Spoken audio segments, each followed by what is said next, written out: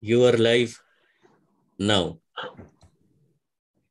A very good evening to one and all of you to our ARC webinar on update series on PHAKIC IOLs. And I'm very sure, having heard the earlier comments, that it's definitely going to be a feast of mind, and we are going to delve into some of those areas which might have not got covered earlier on.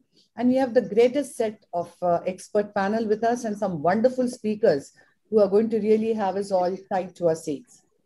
We have on our expert panel Dr. Kamal Kapoor, who's the founder and medical director of Sharp Sight Center and its amazing group of hospitals, a surgeon of great skill sets, and a great presence in the national and international ophthalmology.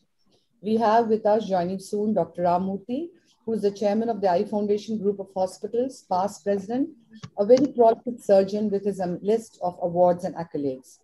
We have with us joining soon our immediate past president, Dr. Mahipal Sachdev, who is the chairman and MD of the Center of Sight Group of Hospitals, who has made a huge difference as a resident in his term with the great measures he took to keep AIOS delivering the best from all fronts. We have with us joining Dr. Rajesh Sinha, who's a professor of ophthalmology in Cornea, Lens and Refractive Surgery Services, RP Center, an honorary treasurer and an individual of great standing.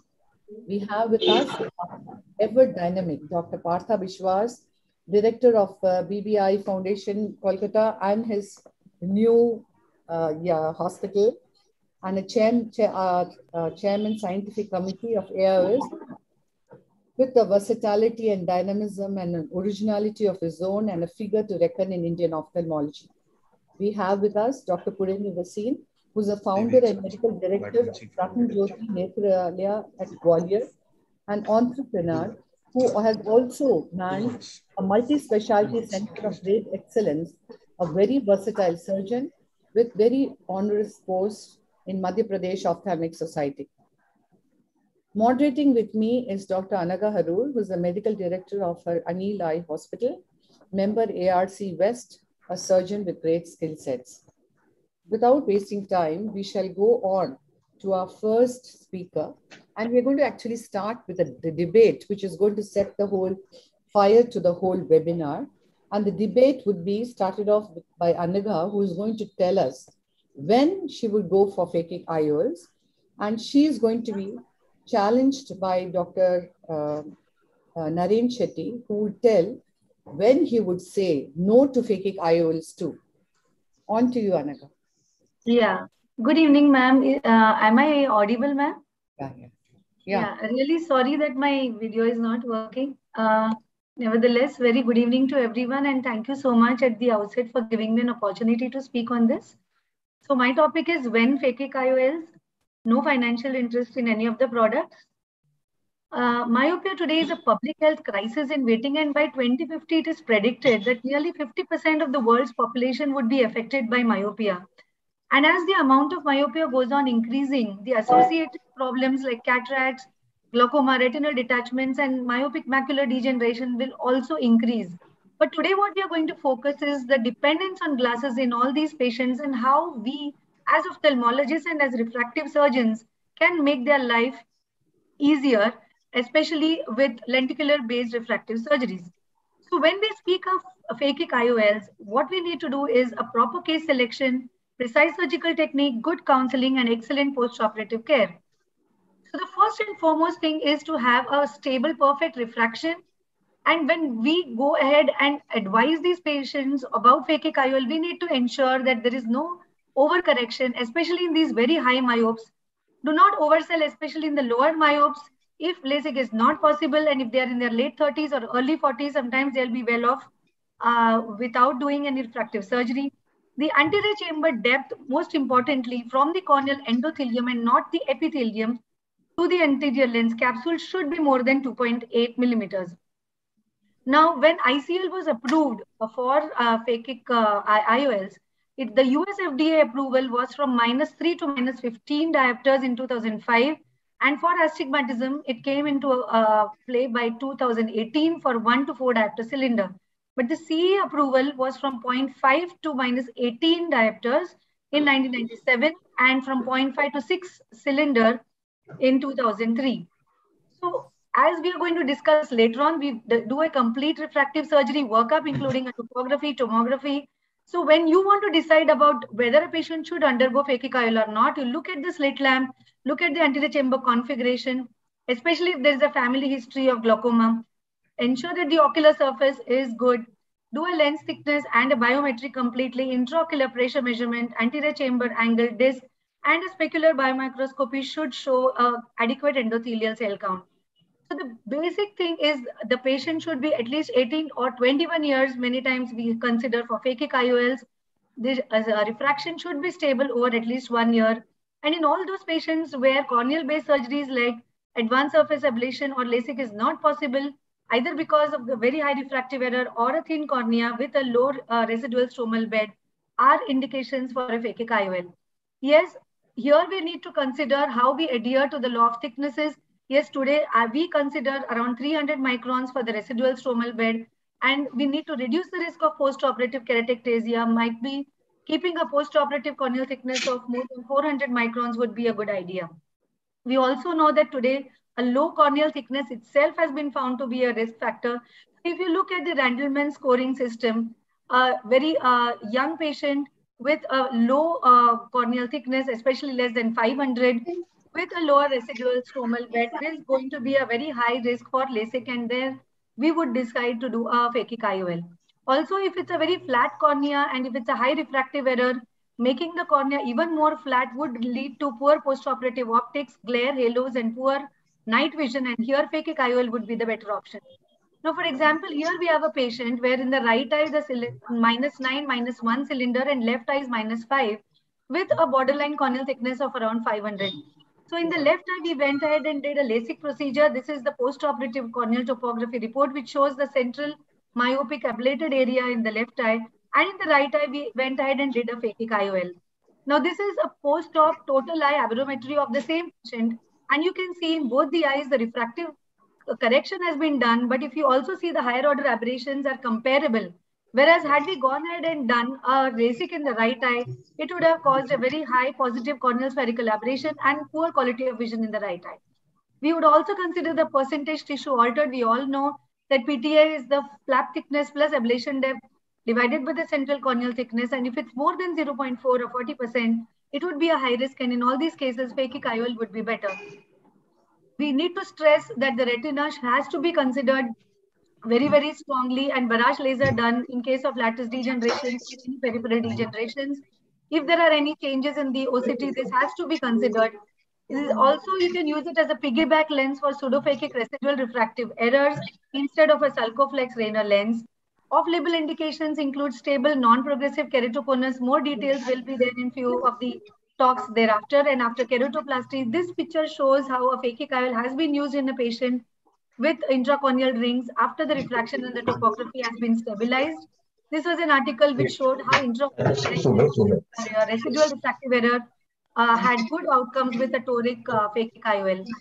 So in any case where there is an anterior segment or a posterior segment ocular pathology, obviously we would not use a phakic IOL. Here we have compared the IPCL with the ICL, and the IPCL is relatively harder, so it's easier to handle. And it's more aspheric, and probably we don't need to rotate it because the IPCL is always aligned at 0-180 degrees in the toric case, whereas the ICL you need to rotate. So all you need to do is calculate the lens and have the lens power calculation and use the implantation orientation diagram. Most importantly, you need to counsel these patients regarding realistic expectations, explain the procedure, how different it is from LASIK, potential complications, especially of cataract, raised intraocular pressure, and in the presbyopic age group, explain to them the need for near vision correction or the option of presbyopic phakic IOLs. So these options need to be discussed with these patients. In our experience, we have found right from -2.5 to more than 20 diopters. Excellent results. We evaluate them first day, 1 week, 1 month, 3 months, 6 months, yearly post-op with UCVA, BCVA, IOP, Walt, lens, retina, and the higher order aberrations. We have found that no patient actually lost lines. No significant IOP rise or cataract as a post-operative complication. So finally, to summarize, the most important advantages is a better quality of vision, as there is no significant induced hair or aberrations, a small corneal incision which actually does not induce any astigmatism. As the corneal tissue is not removed, there is no risk of ectasia. It's closer to the nodal point, and hence there is a gain in the retinal size image, greater effective optical zone. It is a reversible procedure unlike LASIK, and there is no fixation into the tissues. So it's an excellent tool, but you need to do a detailed preoperative workup, precise surgical technique, close postoperative monitoring to get excellent results and happy patients. So finally, refractive surgery, especially phakic IOLs, is about care, and even more care. Thank you so much for your kind attention. Thank you. Thanks, Anagha. That was a succinct information you gave. Can we have Dr. Naren Shetty also presenting his when he would not advise a phakic IOL before we go on to a brief set of questions? Dr. Naren?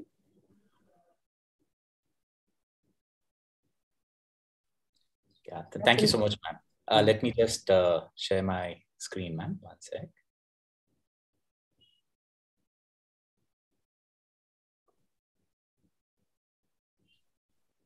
Good evening, everyone.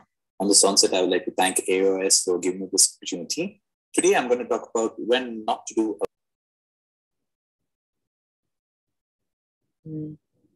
We can't hear you now. refractive surgery. Phakic IOL implants has really gained popularity. Now, there are many indications to implant a phakic IOL. Other than just a virgin eye, you can also use it in post-refractive, post-cross-linking, even stable keratoconus, post-keratoplasty, and in piggyback IOLs in post-cataract surgery. But let's talk about what's a good surgeon. A good surgeon knows how to operate. A better surgeon knows when to operate. And the best surgeon knows when not to operate. So let's look at when not to do a phakic IOL implant. There are many contraindications in implanting a phakic IOL. So let's go one by one. Now, one of the things are age. When the age is less than 21, better to avoid because usually the power is not stable. And if you go and try to avoid implanting these lenses beyond 50 years, because usually some amount of cataract changes are there, also determining endothelial cell count and lens thickness and so on and so forth. Now, the other thing we really need to look at is the endothelium. When we have corneal endothelial count less than 2,500 at 20 years, it's better to avoid. And also if the count is less than 2,000 at 40 years, again, it's better to avoid implanting these lenses. Now, anterior chamber depth is one of the most talked about factor when you're implanting a phakic IOL. And usually it's better to keep a cutoff of less than 2.8 millimeters of anterior chamber depth. That is if you're calculating from the endothelium to the anterior surface of the lens. But if you're planning to start your phakic IOL implant practice now, it's better to keep a cutoff of 3 millimeters. But I personally use less than 2.75 millimeters as my cutoff. But we shouldn't only look at the central ACD. We should not forget the periphery also. This is one of the things which normally all of us keep forgetting is to do gonio. So if the angle is less than 30 degrees, better to avoid because there's a higher risk of angle closure, glaucoma post-surgery. Also look for signs of any kind of inflammation in the eye, be it, telltale signs or even active signs. If you see any of these traces, better to avoid implanting these lenses.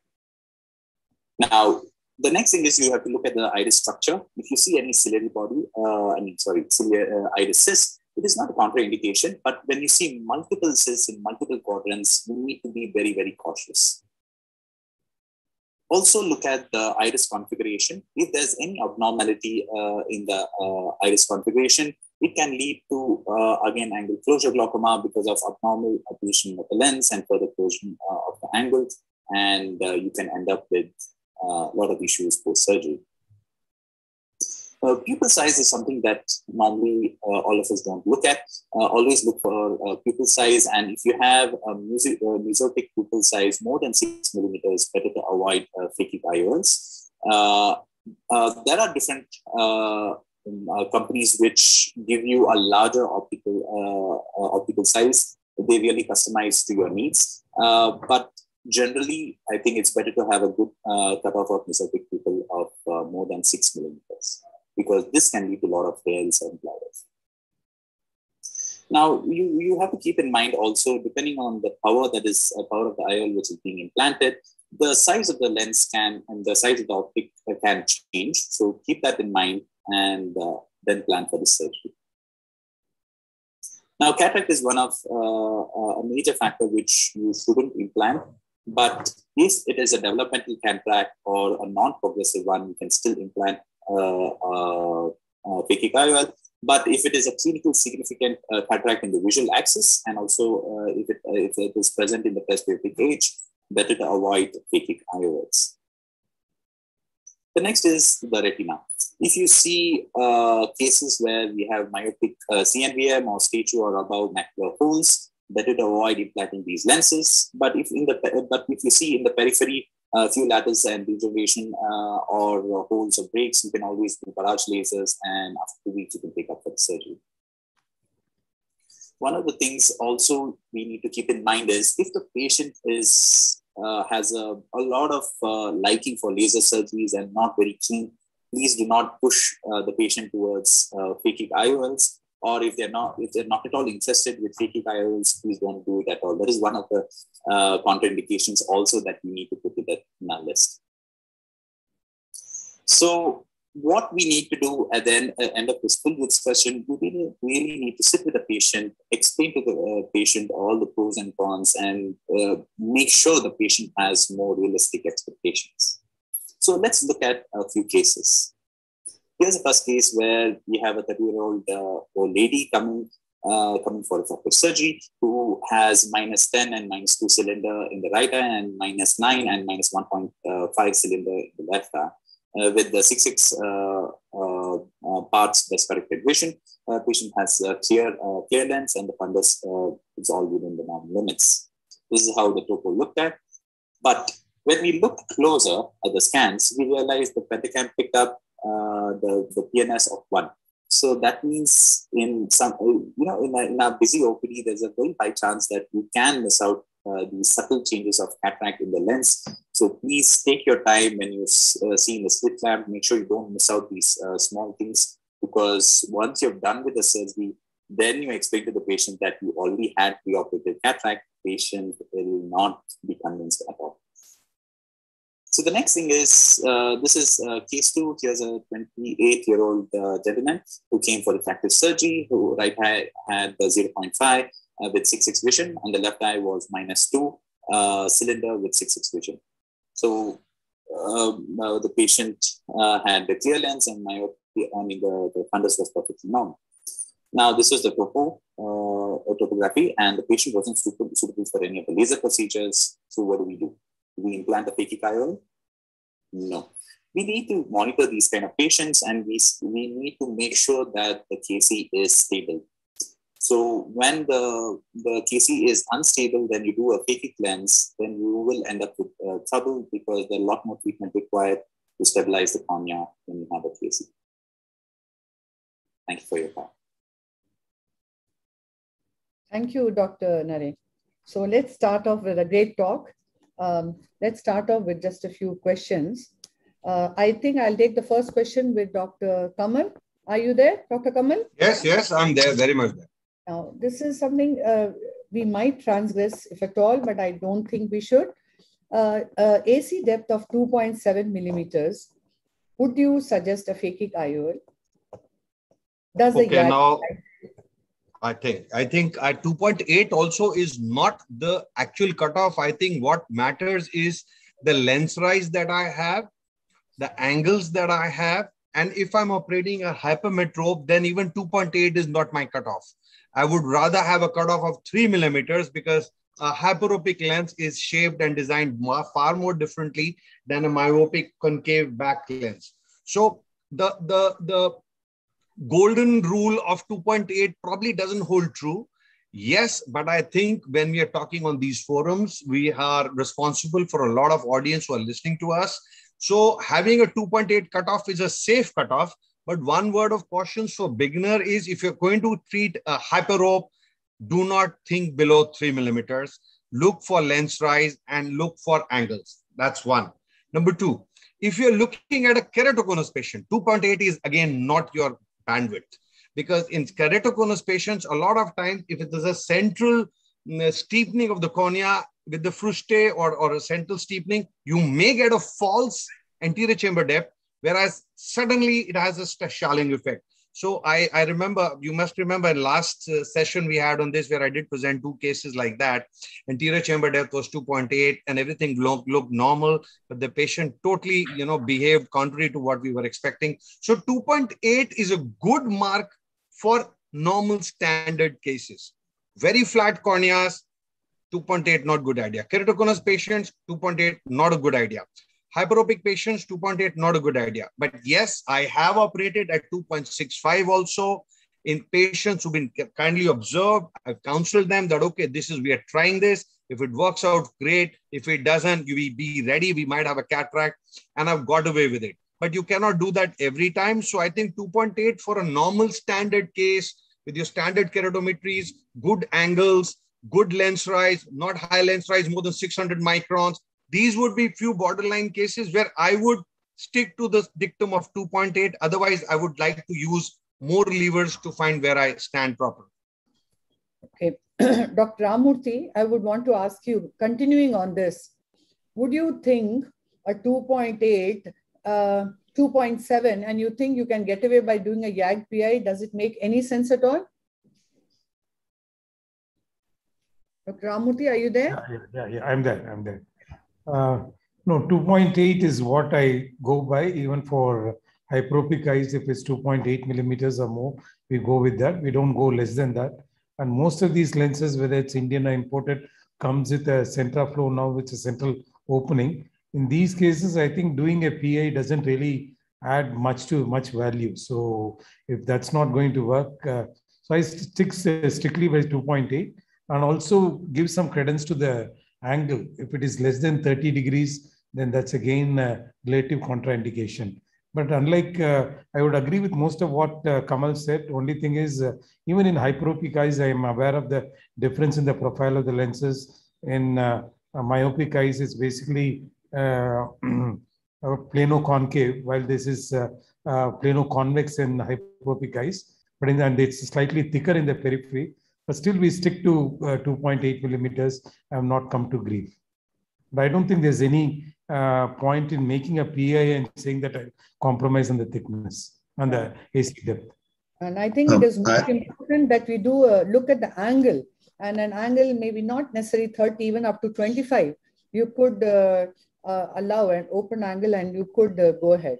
And a YAG PI is after all done for a pupillary block. It is not that allows you to justify stepping down on your AC depths at all. And with a central flow, where is the question of a pupillary block occurring? Taking you to a different setting, a 35-year-old pre-presbyopic with a 3 diopter power with good AC depth. I would want Dr. Purendra Bhasin and Partha to comment on this. A 35-year-old with a +3 diopter power with a good AC depth. Would you talk of a phakic IOL or would you consider a clear lens extraction +3 diopters? +3 diopters, 35 years old. I will prefer, if the anterior chamber depth is adequate, then I will prefer doing phakic IOL. In such cases, because she still have 5 years in hand, where she can be spectacle free, she will not require presbyopic lenses. And had the refractive error very high, like 7 diopters, 8 diopters, or like that, then I would have gone for thought for a refractive lens exchange and with multifocal or trifocal lens. But in this case, I will prefer going for the phakic lens if the anterior chamber depth is adequate. Why would you? I would. You are not anyway looking at a presbyopic IOL. So how does it matter if it's LASIK or a phakic IOL? Why would you not prefer a LASIK for a +3 diopter? LASIK, if it is corneal thickness is adequate, then definitely. Because the question was hyperopic. If it is, then we can go for LASIK. Definitely. LASIK is a good option. Second option will be phakic lens. That is one. First option is LASIK. Partha, your thought on it. Let's ensure that a hyperopic phakic IOL doesn't have the center of flow. So would that sort of deter you to consider a phakic IOL, or would you still do LASIK, or you would still do phakic IOL? Your thoughts?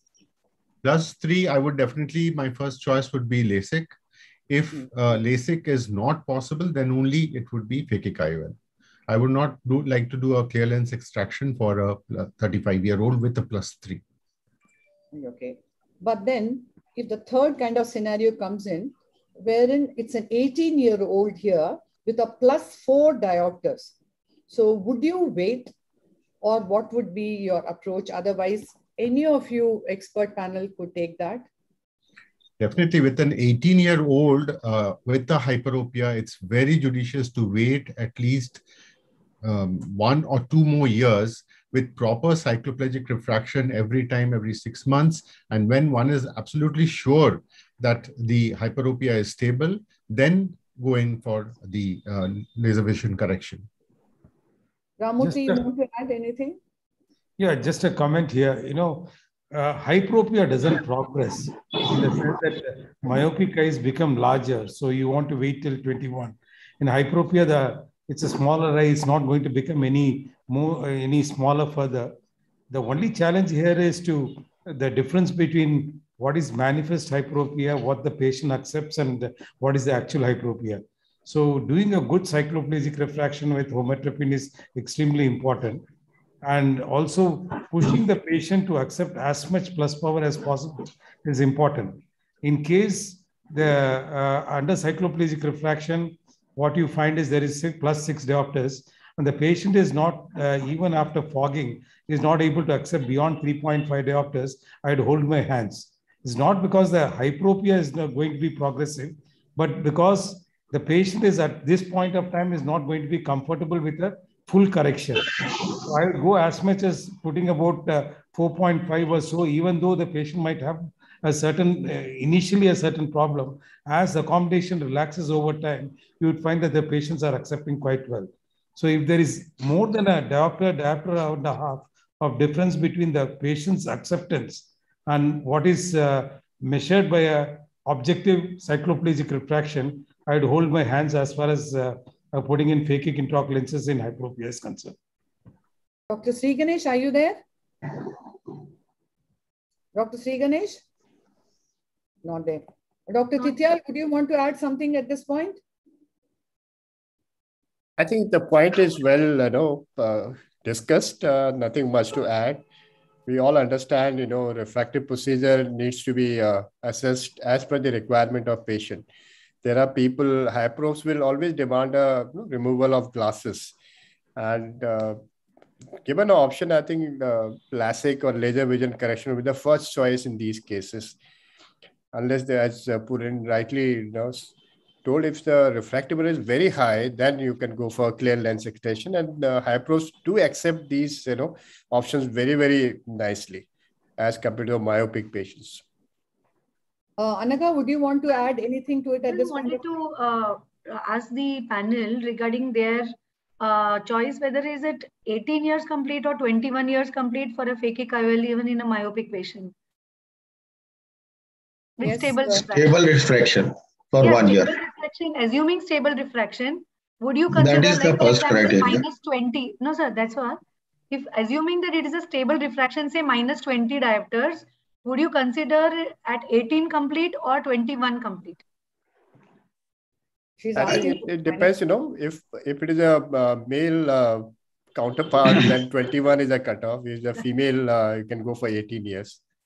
How's that? So, but why? Why? I think it's I mean, true. assuming that she's not going to get married. No. I think the No, refractive stabilization is, not like that. yeah. It depends on a totally refractive stabilization. Yeah. One other factor I would just like to mention is, nowadays we are more concerned about the regression after laser vision correction also. Even in a 24-year-old, maybe the patient comes with a -8 diopters, cornea is very thick, everything is quite normal.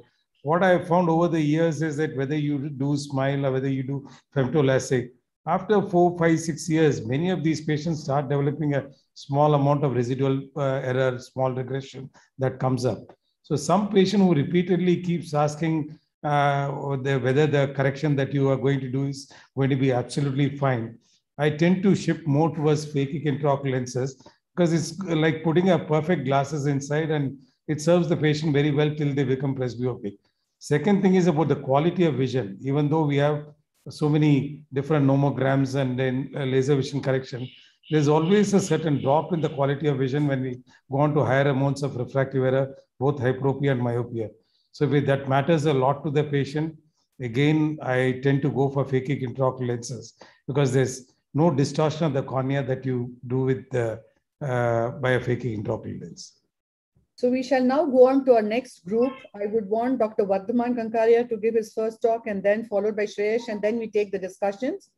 So Dr. Vardhaman Kankaria, as we all know, has a premium practice after a dual fellowship from US and Europe, and a very leading refractive cataract surgeon, a young one from Pune. And he's going to talk on a very quintessential topic, pre-op evaluation in phakic IOLs. And I think that's an extremely critical topic. He would be followed up by Dr. Shreyash Ramurthy, who's a consultant cataract, cornea, and refractive services at the Eye Foundation Group of Hospitals, a young, very versatile surgeon who's going to talk on something as important, that is sizing of phakic IOLs.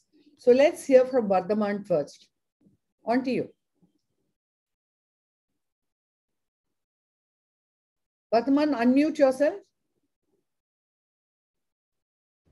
Yes.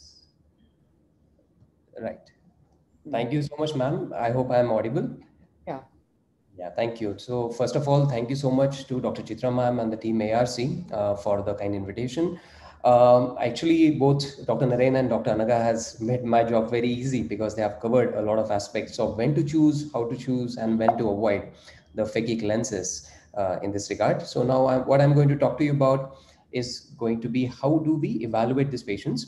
So back in 1997, which we will say as one of the earlier days of laser refractive surgery, the percentage of moderate to high myopes who were coming for evaluation refractive surgery were seen to be 10 times to 16 times more than the lower myopes, because till that time, let us say the safety of the laser vision correction was not truly established. Over the years, what we have seen is now the high myopes have probably come to now 10 to 15% to 20% of our refractive evaluations overall. And with the current armamentarium of the laser refractive surgery that we have with the corneal lasers, such as with the today's generation of the advanced surface ablation, SMILE, femtolasic, contour vision laser procedures, the current generation of phakic lenses, such as EVO ICLs and some of the very good quality Indian lenses, and also in very select patients, the refractive lens exchange. So actually our evaluation should cover the entire aspect and the armamentarium of the refractive surgical patients when they come to us. What we understand now is that a routine evaluation of refractive surgery has the aim to choose the eligible patients for the right technology, to also understand the prognosis and the future course of these patients, and to avoid possible complications. A routine evaluation of refractive surgery patient involves, of course, history taking, refraction, intraocular pressures, adnexal evaluation, slit lamp evaluation to look at the anterior chamber, peripheral retinal evaluation to avoid peripheral retinal issues in the future, dry eye workup, especially in corneal laser procedures, the pupillometry, corneal tomography, and axial length as a baseline to look at also the future course in case if we look at regression or progressive myopia. However, I'm going to limit myself to the spatial considerations which are for evaluation of the phakic lenses itself. We are going to talk about 9 different aspects, out of which the first 6 or 7 are for the eligibility of the phakic lenses. And the last couple of them are mainly for the sizing issue, what is going to be dealt by Dr. Shreyas in the next talk. Now, what we were discussing just now in the panel discussion is about the age factor. We still stick to 21 years, especially large population of our phakic lenses are high myopic. So anybody who has pathological myopia more than 6 diopters or more than 8 diopters, I think it is better that we wait till 21 years, because the studies have shown that the eye still is going in progressive axial length elongation till the age of 21 years. And in some patients, we have also seen that some people, even at the age of 23 or 24 years, still they tend to progress. So it is very crucial that we actually establish a stability of refractive error for at least 1 year. And the minimum age has to be 21 years. The age that you can extend to can be in the range of 45 to 50 years. Now, the main reason why we stick to 45 years is mainly after that, you know that there is a age-related lens rise, there is a age-related decrease in endothelial cell count, anterior chamber crowding, and increase in chance of cataract formation. So I think this is one of the reasons that we should typically stick to 45 or at max 50 years. However, the newer generations of the ICLs, including the presbyopic IPCL and the new ICL, which is going to come now, which is called as a Vivo ICL, are coming in presbyopic range because they are treating the presbyopic errors as well, which is going to be dealt by Dr. Titiyal sir in the future. So in these situations, you can stretch it up to 60 years of age. The second one, of course, is the refractive error, the range of the correction and how you deal with that. It is very important that you actually do cycloplegic refraction in each and every patient. For patients who have of extremely high emmetropia, like in the range of 18 or 20 year myopia, diopters of myopia, you can also choose to do what is called as a contact lens over refraction that gives you much more accurate refractive correction. It is also important that you choose the right range of the refraction. If you talk about the star ICL, I think the current range allows you to treat myopia up to -19 to -20 diopters with a astigmatism up to 5.5 to 6 diopters. And on the lower side, I personally do not choose to do phakic lenses for patients who are less than 2 diopters of myopia, because in a large amount of those patients actually doing a nice, let us say, a surface ablation plus procedure can also give us a good long-term outcome. Coming to the slit lamp examination, now coming to the refractive error itself, as we know, this is a paper that our group had published back in 2007, in which for -9.50 diopters of spherical equivalent, one eye underwent LASIK, the other eye underwent a ICL procedure.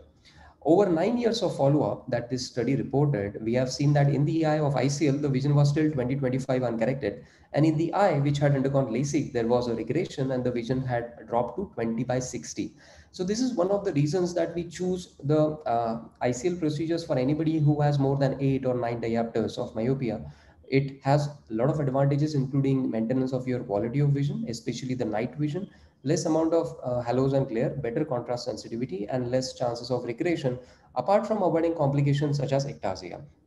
Of course, when you look at the slit lamp, it is important that you look at the eyelid margin, and you have to be sure that there is no active blepharitis and meibomian gland dysfunction has to be treated beforehand, because although the endophthalmitis also has been seen in minority of patients, in many of them, it was actually related to the commensals at the eyelid margin. The cornea has to be carefully evaluated, especially if you see a patient who has a very thick cornea, to rule out guttata. The idocorneal angles, anterior chamber depth evaluation, even on the slit lamp, and the clarity of the lens is of paramount importance. Here, I would like to just make a comment about the eye trace. As we eye trace as a device can also rule out the intralenticular issues such as aberrations, and these patients are best suited for refractive lens exchange. Pupillometry is very important, and you have to make sure that your pupillary diameter is not more than the optical zone. So anybody who has more than 6 millimeter or 6.5 millimeters of mesopic pupillary diameter is not a good candidate for phakic lenses. Now, of course, with the advent of the EVO plus Vision ICL, now you have a much larger optical zone. It is increased by about 0.3 millimeters and reduces your chance of halos and glare and spherical induction of aberrations in those patients. So coming to the peripheral retinal examination, it is of paramount importance. As you know, you should get it done always by a trained retina specialist. It is, if you have access to the ultra wide field retinal imaging, it is important for documentation as well as patient education. If you see any peripheral retinal lesions, If they are treatable, of course, you should go ahead and do a barrage laser photocoagulation, wait for at least 2 to 3 weeks after that, and then only you should go ahead and do a refractive surgery. If there are some lesions but which are benign and do not require actually So you have 1 minute remaining. Yes. So then you should go ahead and plan refractive surgery altogether. So there are a lot of different, let us say, retinal complications which have been noted, but not directly related to the phakic lens implantation. When it comes to the recommendation, I think any symptomatic horseshoe tear, operculated hole, lattice degeneration with retinal hole or with atrophic hole has to be treated promptly. The only lesion that you can still observe is there are very small asymptomatic lattice degeneration without retinal holes, but that also is better to be treated actually rather than not. So this is a couple of things that I'm just going to narrate, but I think Dr. Shreyas is going to speak more about it. I'm just going to briefly tell you about use of tomography for regularity, the central corneal thickness, ruling out ectasia and looking at the stability of ectasia, and anterior chamber depth.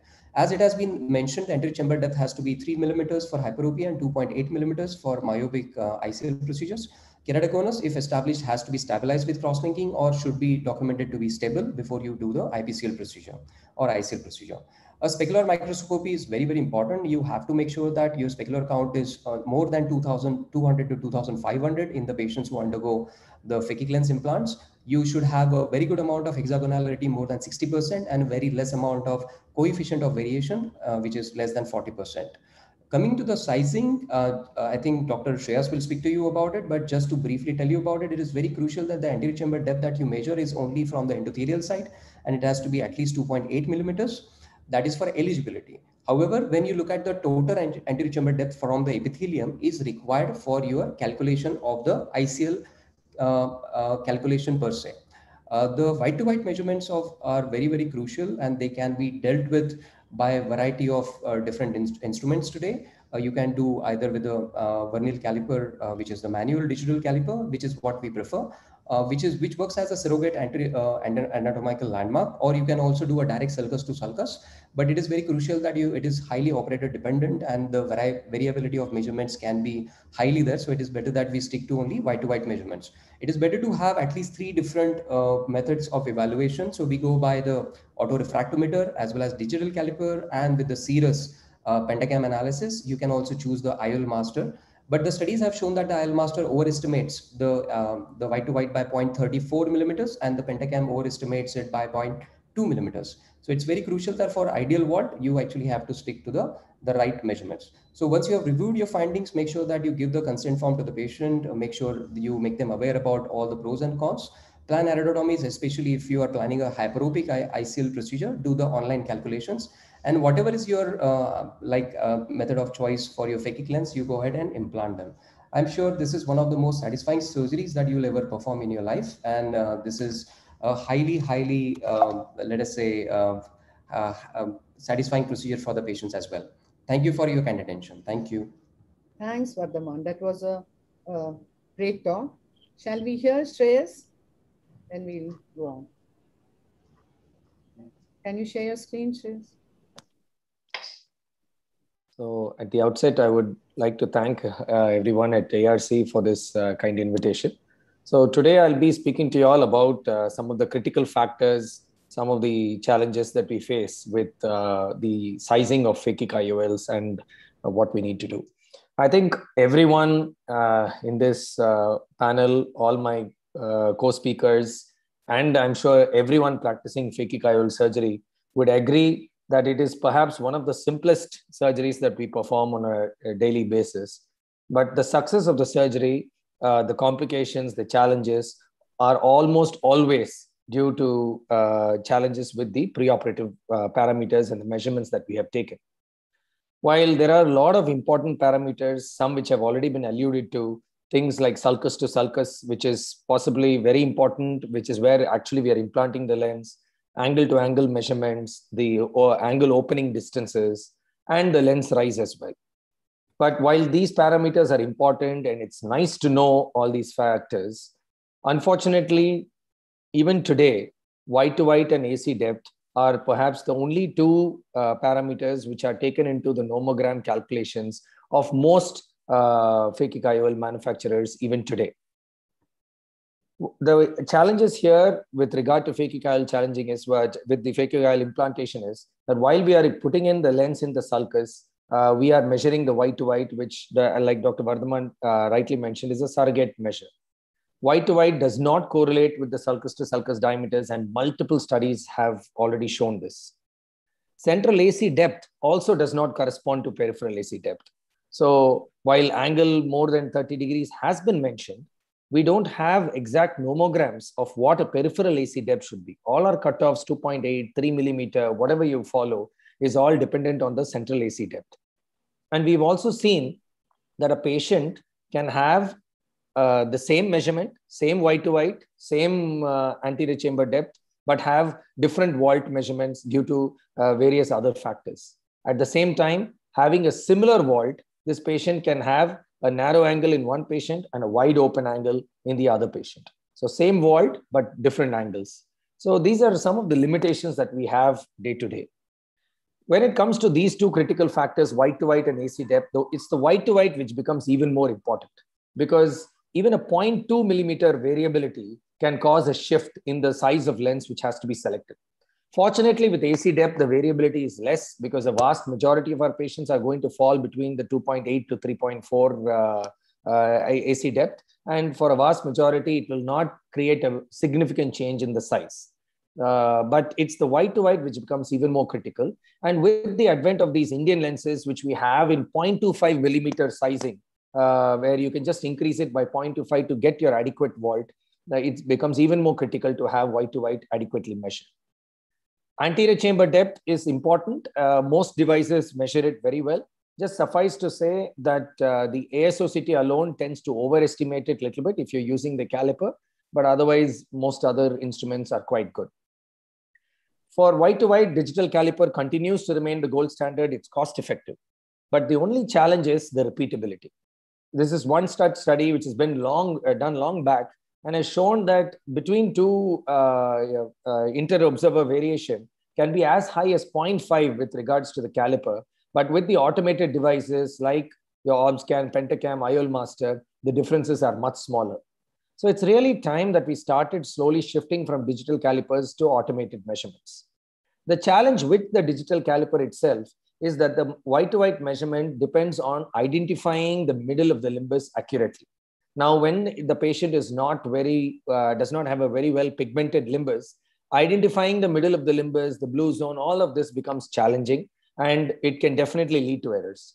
The other issue is, unless you're really taking the patient under an operating microscope, just under a slit lamp, you have difficulties in measuring using the caliper as well. And very often some people resort to just making the patient lie down and doing it under the naked eye. Again, that gives a greater variability in the measurements. Like I already mentioned, AC depth is much more consistent across measurement devices. Only the ASOCT tends to overestimate it. White to white, while the differences are statistically insignificant, you can see this particular paper, all these measurements were told statistically insignificant. But does that mean can they be used interchangeably? When you just look at the mean results of a large number of patients, the mean becomes statistically insignificant. But when you actually look at the variability of the measurement, now a greater than 0.5 millimeter of variability was found in a high number of patients. So this goes on to say that there is a great number of outliers which either exceed or are lower in terms of the measurements, although the mean may not be statistically different. As already mentioned, while S2S might be ideal, it has poor interclass correlation and poor resolution of images with our standard 50 megahertz, which we use. Only the very high frequency, like the Artemis, has been proven to be of some use, but all the standard ultrasound devices that we use for UBMs that we use are not adequate. I'll just quickly run you all through this study, which we did at our center. We used 6 different devices to measure various measurements, white to white, which we use the digital caliper, the topalizer, the Pentacam, the IOL Master 700, and the ASOCT. And then also we use the ASOCT and UBM to measure the angle to angle and the UBM with sulcus to sulcus. Now, while we know that angle to angle and sulcus to sulcus are very different from white to white, we were wondering whether we could arrive at an equation which would help us correlate these two measurements in a better way. So the aim was really to find the correlation, but not the difference. and also to derive an equation to make different white-to-white values interchangeable. We looked at about 100 patients who were in the refractive surgery age group, and all measurements were done by a trained optometrist or by cornea fellows. If you just look at the mean values, just like in other studies, all the mean values looked very close and looked as if they could be interchangeable. But if you kept the 0.2 millimeter as the variability limit, because anything more than 0.2 millimeter can cause a change in the size of lens that you'll choose, there was a certain high degree of outliers that you could see. With the topalizer, it was a little lesser. It was more tightly packed. But when we went to Pentacam, it was a lot more spread out, as you can see in this blind ultimate plot. And with the IOL Master 700, just like in the previous papers with IOL Master 500 as well, there was a tendency for overestimation of the white-to-white as compared to the digital caliper. So we used a simple linear regression and try to arrive at this particular equation, where basically you plug in the value. If let's say X is 12, that is through using your digital caliper, which we used as the gold standard, as 12, then you plug in that value of 12 within this equation to derive the value which you would get through your Pentacam, topalizer, or IOL Master. We applied this and tried to see what was, how it was making the differences. Now, while I already mentioned topalizer was quite close to the digital caliper, but in the Pentacam, only 2/3 of patients were within 0.2 millimeter when we looked at direct measurements. But when we included this equation and applied this equation to the values that have been measured, we were able to improve from 66% to 98% of patients which had agreement between the value of digital caliper and Pentacam. So you have 1 minute remaining. Yeah, I'll close quickly. So this was possibly one of the best things that came out of applying this linear regression, where a Pentacam, which is a commonly available device in most refractive practices, you could now use this equation and be sure that 98% of the time that you would have a great agreement between two devices and not just rely on your manual digital. So as I mentioned, after applying, the values became a lot tighter, and you can see the regression line is a great predictability and great agreement between the devices. We also wanted to analyze why the IOL Master did not work out. While you look at the comparative paired plots of measurements between the manual digital and topalizer, they are almost all of them are linear. Whereas with the IOL Master 700, you had these outliers, which are these crisscross lines that you're seeing cutting across. And this was the reason that was attributed why the IOL Master was still not interchangeable, is using the manual digital caliper or the Pentacam and other values. We also tried to look at the white-to-white and angle-to-angle, but suffice to say, even after using regression equations, it was not the predictability factor, the R value was very low, and the R square value is very low, and we did not find it conclusive. So white-to-white repeatability limitations can be overcome by using alternate automated measurements, and the limitations of digital white-to-white, the inter-observer variability can be reduced. Using linear regression equations will definitely help in improving reliability of the measurements. STS and ATA at this point of time are not reliable measures for predicting phakic IOL sizing. Thank you so much for your kind attention. Thanks, Shreyas. So I'm going to be asking some 3-4 questions, and Anaga will be asking 2.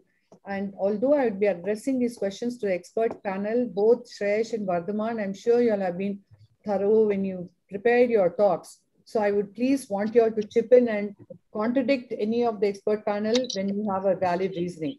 So the first question which I would want our attendees to know, and I want Kamal Kapoor to look at it, a young practitioner who does not have access to topography for powers which are beyond the scope of laser vision correction. Now, is he justified in doing phakic IOL in these patients when he does not have a topography with him? Okay, I think this is a very, very useful question for most of the beginner young ophthalmologists. I think the role of topography comes more so when we are looking at, corneal suspects, where we are looking at corneal pathologies. And a lot of times, I think with sheer little bit of experience, you are able to look at some potential corneal abnormalities. Most of these patients who come to us for refractive corrections, more so for the case of medical legal, because when we are doing a refractive procedure on the cornea, that is the time I think corneal topography for a beginner practitioner comes in more handy. But as you said, they are beginning practitioners. They are not probably having their own LASIK machines. So doing a phakic IOL, I think, is far more predictable rather than working on the cornea and firing laser. Two reasons, because once you are working on the cornea, which is already on the brink of being unstable, you're probably precipitating something which probably was waiting to happen or may not have happened in the near future. And secondly, when you're going for a phakic IOL procedure, you by yourself are not the one who's accelerated the process. So I guess you can work around it, provided you have a keen eye for, power changes, power shifts, shift in cylinders, shift in axis, and if you have an access to a pachymetry, ultrasonic pachymetry. So this can form a little kind of a shell or a helmet around your practice, and you can go ahead.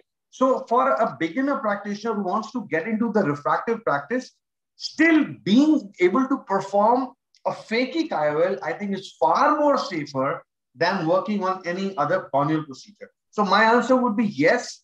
With a relative safety net, a beginner practitioner can go for phakic IOLs, provided he has materials to do his white-to-white measurement, standardized with an anterior chamber depth measured by an ultrasonic immersion pachymeter. So all those things can add on, and there are nomograms for that. They can work on it, yes. Vardhaman, you have anything to add on this? Yeah, ma'am. Ma'am, I'll just close my video because my internet is a bit slow. I think I will agree on the point that, yes, I mean, in a way, for beginning refractive surgeon, phakic IOL is probably slightly easier to master as compared to the corneal laser procedure. But I'll say in today's times, when we have access to topographies and pentacams very easily, because in majority of the cities now, you have actually access in some common centers, which are neutral centers. You can also send it to a friend and get back. I think that topography will be required because for your calculations of phakic lenses also you require a very, very accurate keratometry. And also you require a very accurate pachymetry, because even for your internal ACD to be calculated and also for your calculations of the phakic lenses, it should come handy. I think the other methods of anterior chamber depth compared to, I think if we have to really rely, it is better to rely on the internal, which is minus the pachymetry on IOL master or by doing a tomography rather than ultrasound, because ultrasound has not been seen to be very reproducible. And here we are actually playing on very thin line, because even if we are 2.9 versus 2.7, our decisions can change actually in this. And in the beginning, you require surgeries which are very, very successful, that will give you a lot of confidence, rather than probably going in situations where you can have issues. So I will say that I will still insist that it is a must that they should get a topography done, and they can always get it done from one of their friends' clinic or from a neutral center, but always get it done. Very valid thoughts, Vardhaman. I agree with Vardhaman, but the question given is that there is the topography is not there. But yes, of course, it is available. It is, if it is available and the person can get it done from a friend or someplace, yes, why not? It always adds to your information. Yes. Sure. Agree. Any other thoughts before we go on to the next question? I just felt that this is a critical point. And on my can I just chip in? Yes, Partha. Yeah, Chitra, here, your question was a new practitioner doing his first, say, 10 phakic IOLs. For a new practitioner going on to the phakic IOL scenario is again a very, very important task for him to do correctly and as accurately as possible. Once he's in a stature where he has done 50, 100, he can twiggle with the numbers, 270 microns and 200, the AC depth of 270 or AC depth of 280, 2.8. All these things can be twiggled with. But for the new beginner, I would definitely say a topography as well as all the parameters and rechecking the white to white with the digital, correlating it either with the Pentacam or with the IOL master is definitely, I would say mandatory. Because once, it comes to Kamal Kapoor's, status, he can definitely have a lot of understanding of it. But in the earlier stages, it should be mandatory for all of us to follow the total guidelines. Yes, I agree totally. Ma'am, can I ask a question? Yes, Naga. Yes, sorry, my video is not working. Really sorry to everyone. Just a question. I want to present a case where, see, for example, you have an IOL master reading, which the technician or the optometrist has done, which is 11.7. The digital caliper, considering we ourselves have done, because I really believe that the operating surgeon should do it, is say 11.3. And the UBM, which again is done by a second technician, is say 11.9. So 11.7, 11.3, 11.9, which, and obviously we know that all of these three will not correlate. Now, which of these will you actually take and which will you put into the calculator is the first question. And along with this, once you put into this, I'll just complete the second part of this question. If the company gives you say 12.6 or 13.2, see, because there is a cutoff at one point where it shifts from 12.6 to straight 13.2 in ICL, unlike in IPCL where we have 0.25 increments. So here the difference is almost of 700 microns, which makes a great difference in your world. So my question to all the esteemed panelists is, in the first case, which would you take between 11.7, 11.3, 11.9? And how would you, because every time the company is not necessarily right, even though they use their nomogram. So many times we have found that we need to tweak it a little bit. Yes, please. Can I come in? Yes. Okay, I think, Anaga, this is a fantastic question. I encounter this when I train people and my optoms and my doctors to do phakic IOLs in all the centers. One thing is, if the variation is more than 0.2, even with the same observer, let's keep the other observers out or a different system. We have a system that a second observer comes in and it's a double blind, in the sense the second observer does not know what is the reading on the caliper done by the previous one. Because believe me, if I tell you what reading I got, subconsciously you will try and figure that out on a digital caliper. That's one of my personal observations. So if I did not tell my optoms or my surgeons what reading the earlier surgeon had or the earlier optom had, I tend to get a more accurate and a realistic view, number one. Number two, I have realized that apart from Pentacam, Tommy, IOL Masters, somehow in my institutions, we get fantastic accuracy on white to white on my Cirrus. We started using Cirrus for calculation of white to white and our accuracies are 96%. But what we do is we use a manual edit mode, which the machine gives us an edge. So this is where I feel technology really steps in. Anaga, like your case, 11.3, 11.6 and 11.9. I would put this on Cirrus, and the Cirrus has a machine called manual edit. So you can zoom in on the picture, manually move on an infrared image on the perfect mid-limbal line on one edge, and then similarly on the other, and then see whether your reading varies. So you get two readings, one which the machine did by itself and one which you did on a manual edit. So over time, you realize that the manual edit extremely, whenever there's an issue with the other three readings, the patient is put on the manual edit mode, and usually we go in more towards the manual edit, the reading which is nearer to the manual edit. So by now, by default, most of our calculations are based on our Cirrus outcomes, and we're getting fantastic results. So now the problem is there are just too many machines. So if we have the UBM, the Pentacam, the IOL Master now, it's difficult to have both Pentacam. I'll answer that question also, Anaga. Anybody who can give, because so many people have everything, and more the number of measurements, the more confused you can get.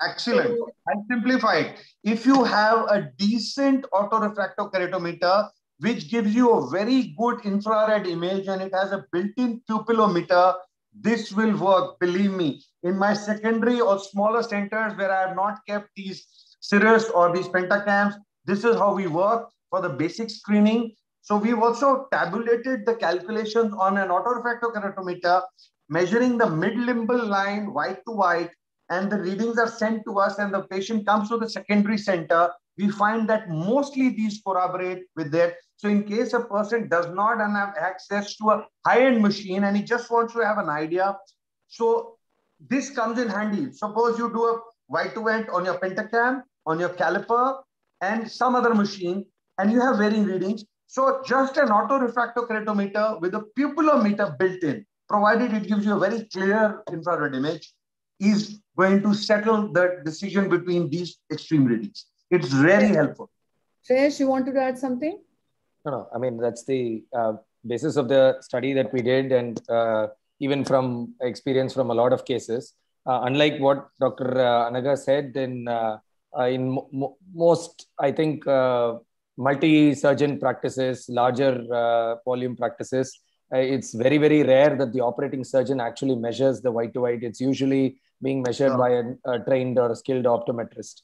So there are variations, no doubt there are variations, and that is why we want to look at alternatives from just the digital caliper measurement alone.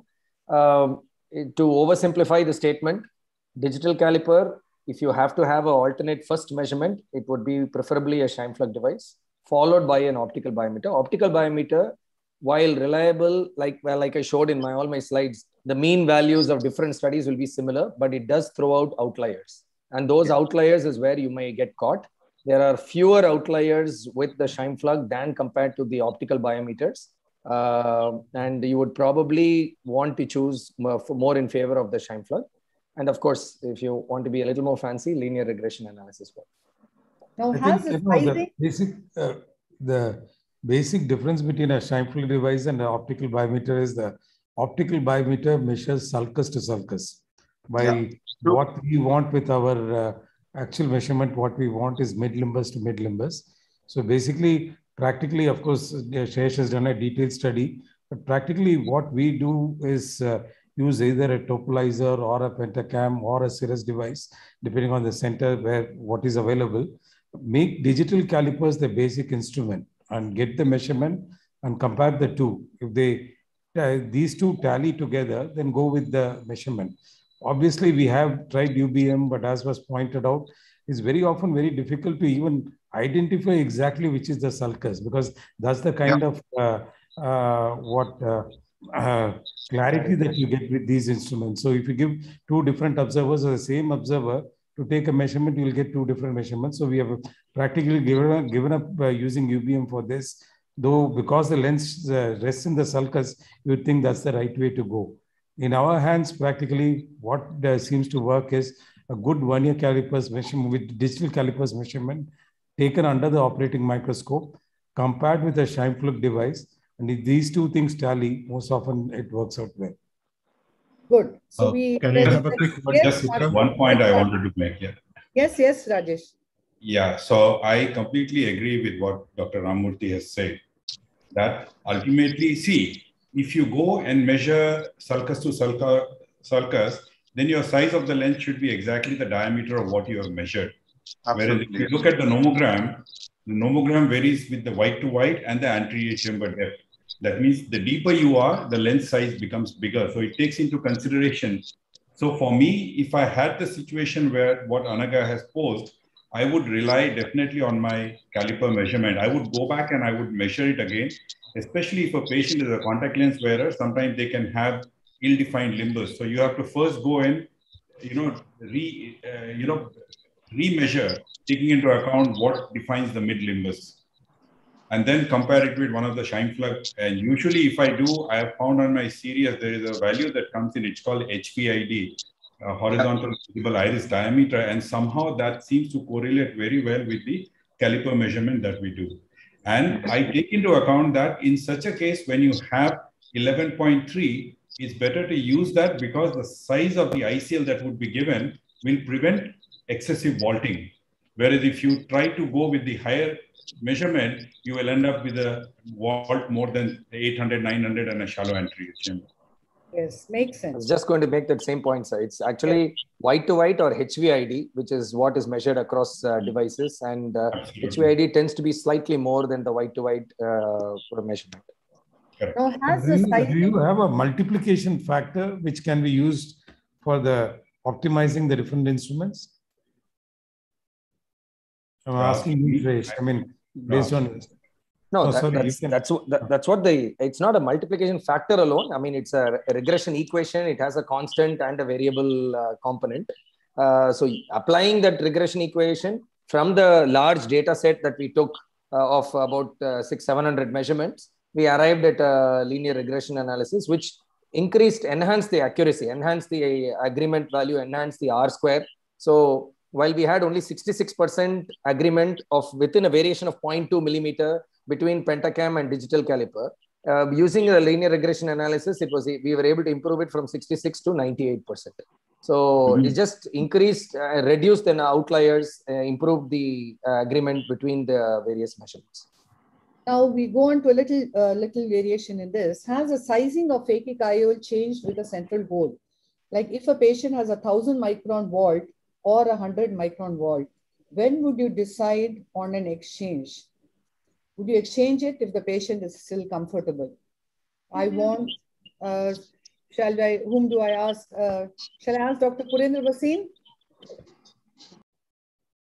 Dr. Purendra Bhasin, are you there? Okay. Please unmute. I'll answer.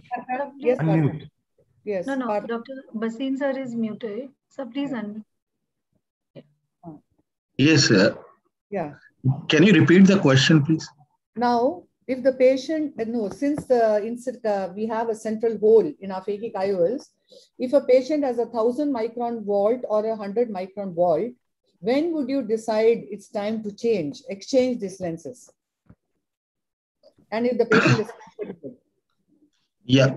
So one is when the vault is very high and there is a rise in intraocular pressure, there is occlusion of the angle of the anterior chamber when we see it like this.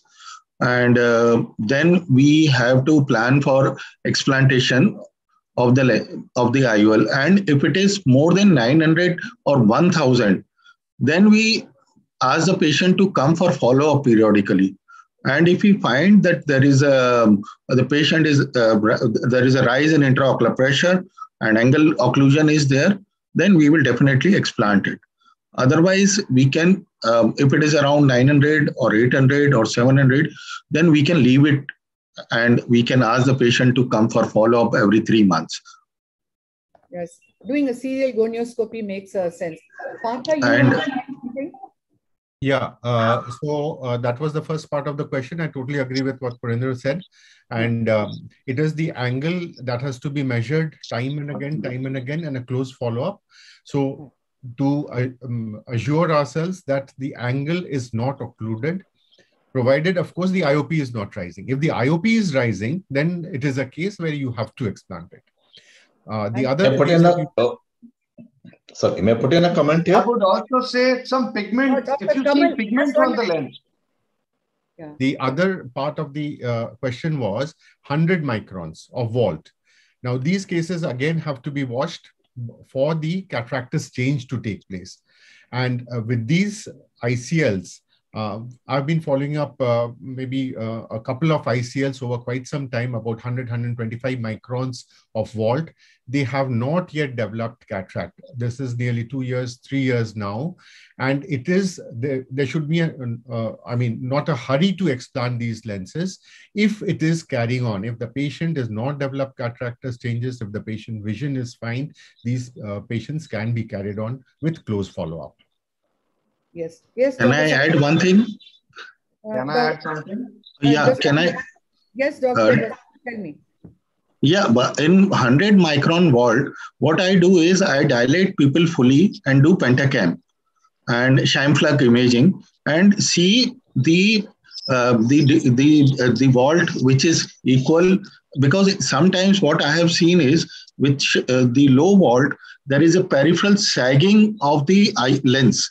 So it touches in the mid periphery, the lens touches the crystalline lens in mid periphery. If it is not touching, if the vault is further reduced in the mid periphery, then I will explant it and we will see for the development of cataract. If there is anterior capsular cataract is there, then we explant it. And with the centraflow newer lenses, the chances of development of cataract, even at low vault of 100 or 125 or 150, is very rare. But peripheral sagging of the lens, I always see after dilatation of the pupil, of the ICL or IPCL. Dr. Sanjay Chaudhary. Yeah. So first, the issue of a flat vault, that means a very low vault.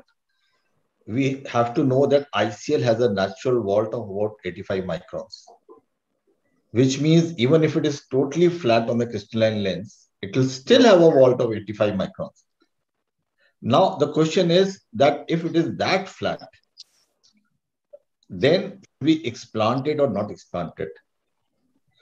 Our experience and knowledge of whatever is discussed on platform is that as long as the aqueous is flowing, there is no aqueous stasis, we wait and watch. And we have watched these cases for the last 6-7 years, and they have not developed any cataract. And this is what the literature is saying now all over the place, that with the central hold, the chances of cataracts are minimal. It does not mean that somebody somewhere will not land up in a cataract. But in the meantime, it is better to wait and watch because the likelihood of developing cataract is getting very remote now. Now, in the situation of a very high volt, 1000 volt is actually still not a very high volt. It is high, but still not a very high volt. 1300, 1400 is getting higher. Now, if you have a high volt, then you have to see what is the IOP, keep a close watch on it. And if it is really very shallow, the looks really doesn't look nice. That is all over. And sometimes you even find that the iris touches the endothelium at one point, or the rub of the lens on the pigment epithelium of the iris is so strong that you start getting ectropion of the uveal tissue. It is always better to explant these lenses because once in a while it is going to give you trouble. So a good vault, but a good, fairly acceptable depth of the interior chamber over the ICL, leave it as such. Nasty looking, take it out. Dr. Kamal, you wanted to say something. Yeah, I think I would tend to agree with all the previous people, but also have my own take on it.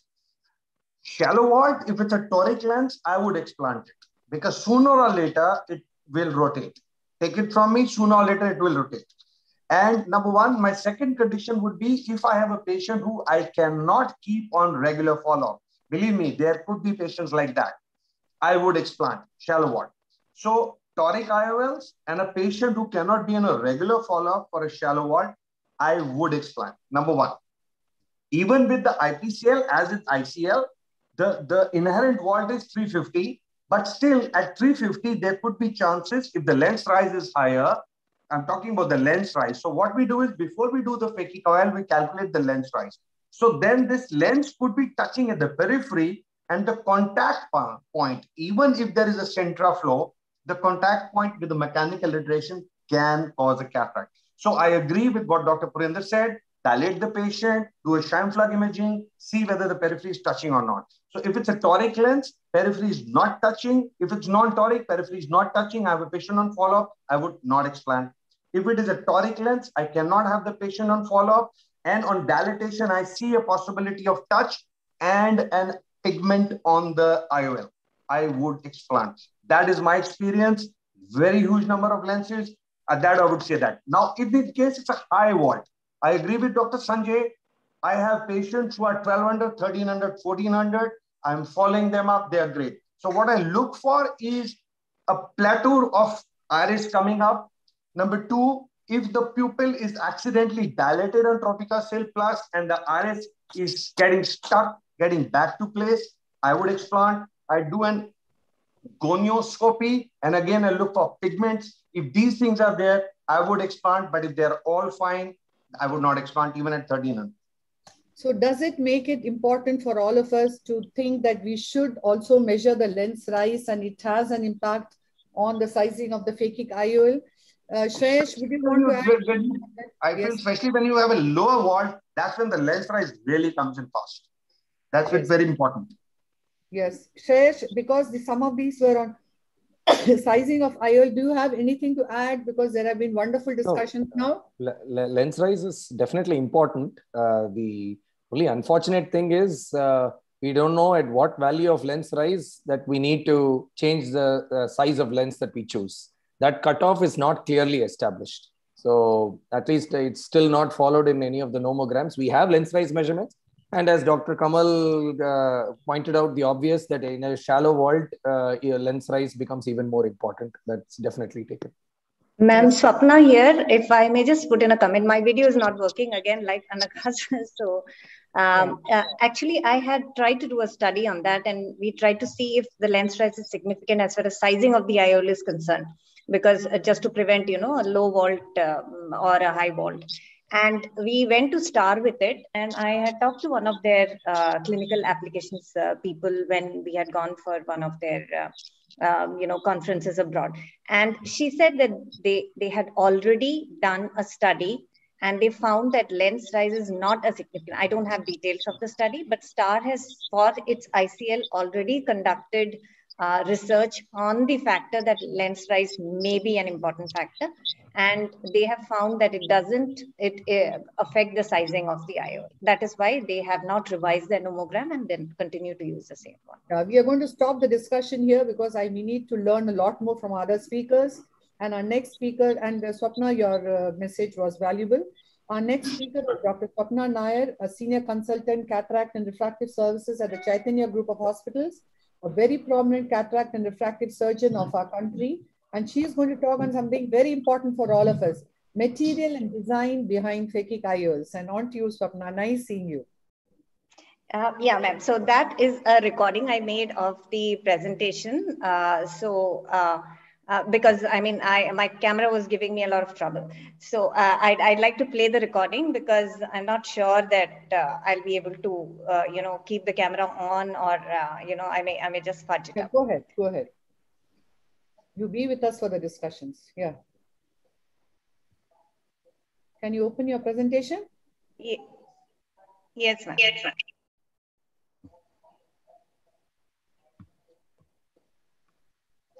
Talking about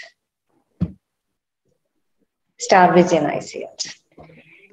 So we know that the basic requirements of PHAKIC intraocular lens is that it should be biocompatible to stay inside the eye, should be able to pass through a very small incision, sub 3 millimeters. It should be soft and pliable for non-traumatic maneuvering, both into the posterior chamber and out of it if required.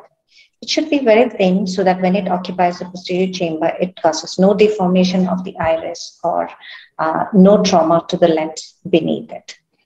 It should incorporate a wide refractive range, especially because a lot of patients that come in for a implantation of a PHAKIC IOL are patients that are unable to do a laser refractive correction of the cornea, and they may have a higher range of power than is proposed for LASIK. And of course, it should be non-brittle, easily deformable, so that can be easily extracted. The lens is made of a combination of hydroxyethyl methacrylate, which is 99% of the material, and 1% collagen. Now, this combination makes sure that it is quiet inside the eye. At the same time, it has a very good transmittance of light and a low reflectance pattern. It's very flexible, so that whatever we wanted earlier, like passing through a small incision or the ease of injectability into the anterior chamber or of removal becomes very smooth. And of course, it's easy to incorporate all the range of refractive powers that we want into the lens by lasing. So we are talking about a combination of polymer of human collagen-like material and porcine collagen-like material and a hydrophilic acrylic material. Now, this extreme pliability makes sure that whenever the lens is passing through very narrow tubes that it requires for loading, or when it's being pushed out for injection through a small incision, it remains unbroken and can easily get back to its normal shape, the shape that's supposed to sit inside the eye, even though it gets deformed heavily inside the tube. And even for explantation, when it's brought from the posterior chamber into the anterior chamber, you can see that it does not damage any of the tissues involved, and by itself also does not get damaged when being pulled out through the same incision that it was passed into, unlike an intraocular lens, which sometimes needs to be cut before being removed.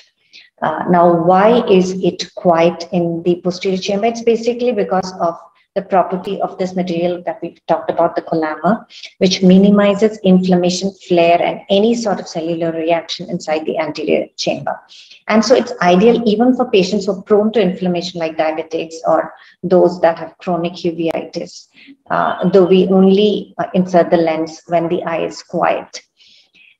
There is a formation of monolayer of fibronectin around the lens, which prevents any sort of reaction with the all the materials in the aqueous humor. So because of that reason, even in this eye, which is a post-trauma cataract extracted with an IOL placed inside eye, you can see the amount of inflammation that's there and all the posterior synechiae that are there.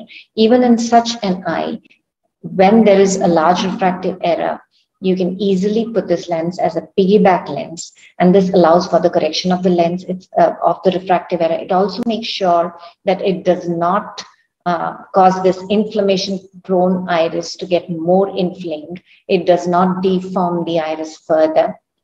So this, because lens can sit on top of the intraocular lens and prevent any sort of biofilm formation between the two interfaces.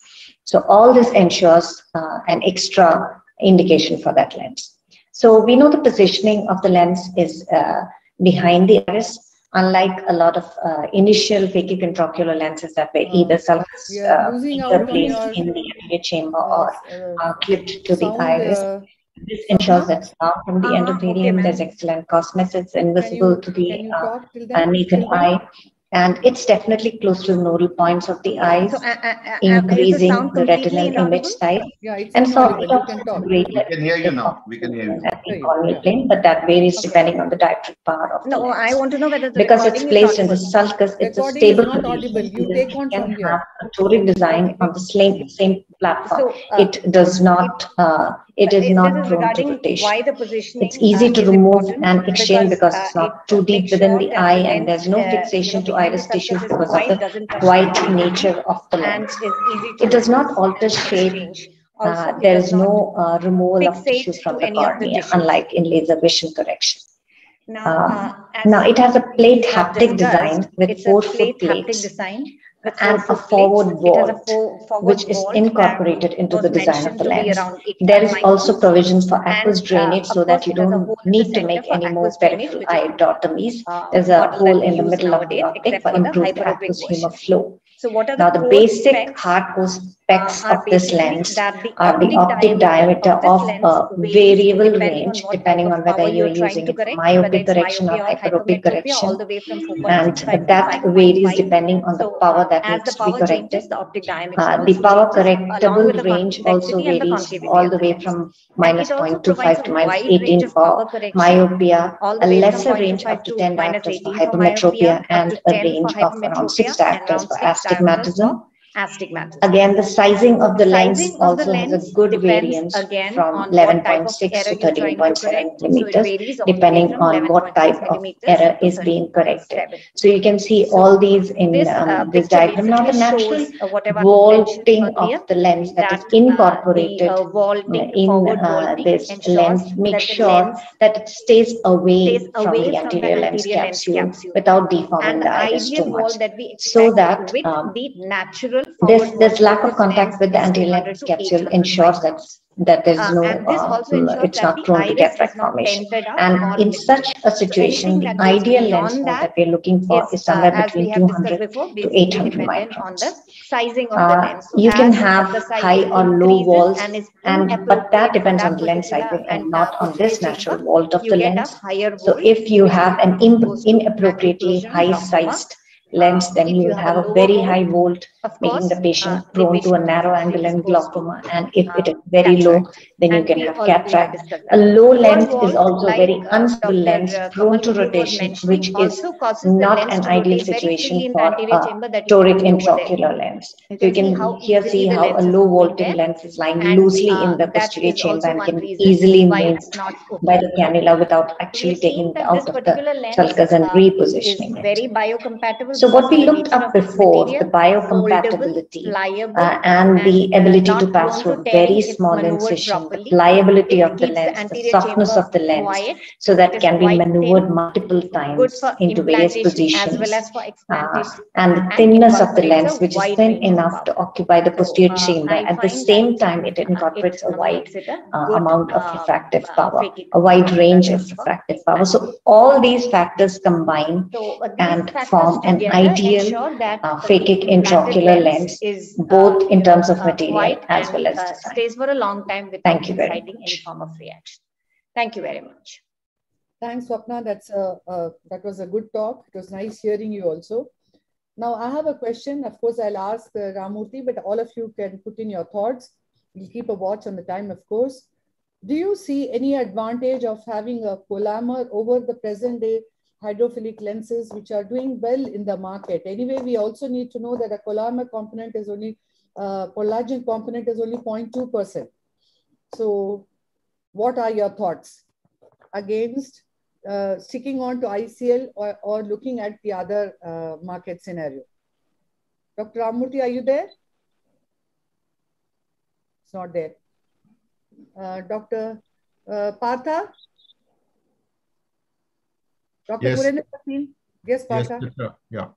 So actually, I use 90% of the ICL only, and because it has been very, very time tested for me and for everybody else. So I have been sticking on to ICL for 90% of my cases. Only 10% I do IPCL. And Dr. Yes, Kamal? I think excellent presentation. My only query would be, even with my ICL or IPCLs, I refrain from chronic uveitis. I have seen patients with chronic uveitis who are well settled, and I've seen them have hiccups. They do have intense flare-ups at times. And the other eye where I've not done the surgery, let's say there was a patient who was anisometropic and both eyes were chronic uveitis, they're well settled. I operate one eye and suddenly this eye starts showing up some signs of inflammation. I need to keep them on NSAIDs. So my tick box for chronic uveitis is not ticked either with ICL or IPCL. Maybe this is one area in phakic IOLs where you may call me a bit reserved. I'm very aggressive with my phakic lenses, but in my bucket, I do not touch chronic uveitis. I've burned my hands with 4 cases. So if anybody is for the hydrophilic material, you can raise your different. I think results are both for results and outcome.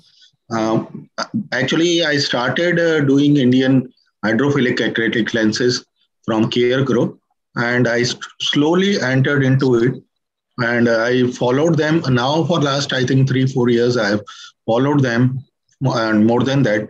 And I find that results with are comparable with the Collamer ICL lenses.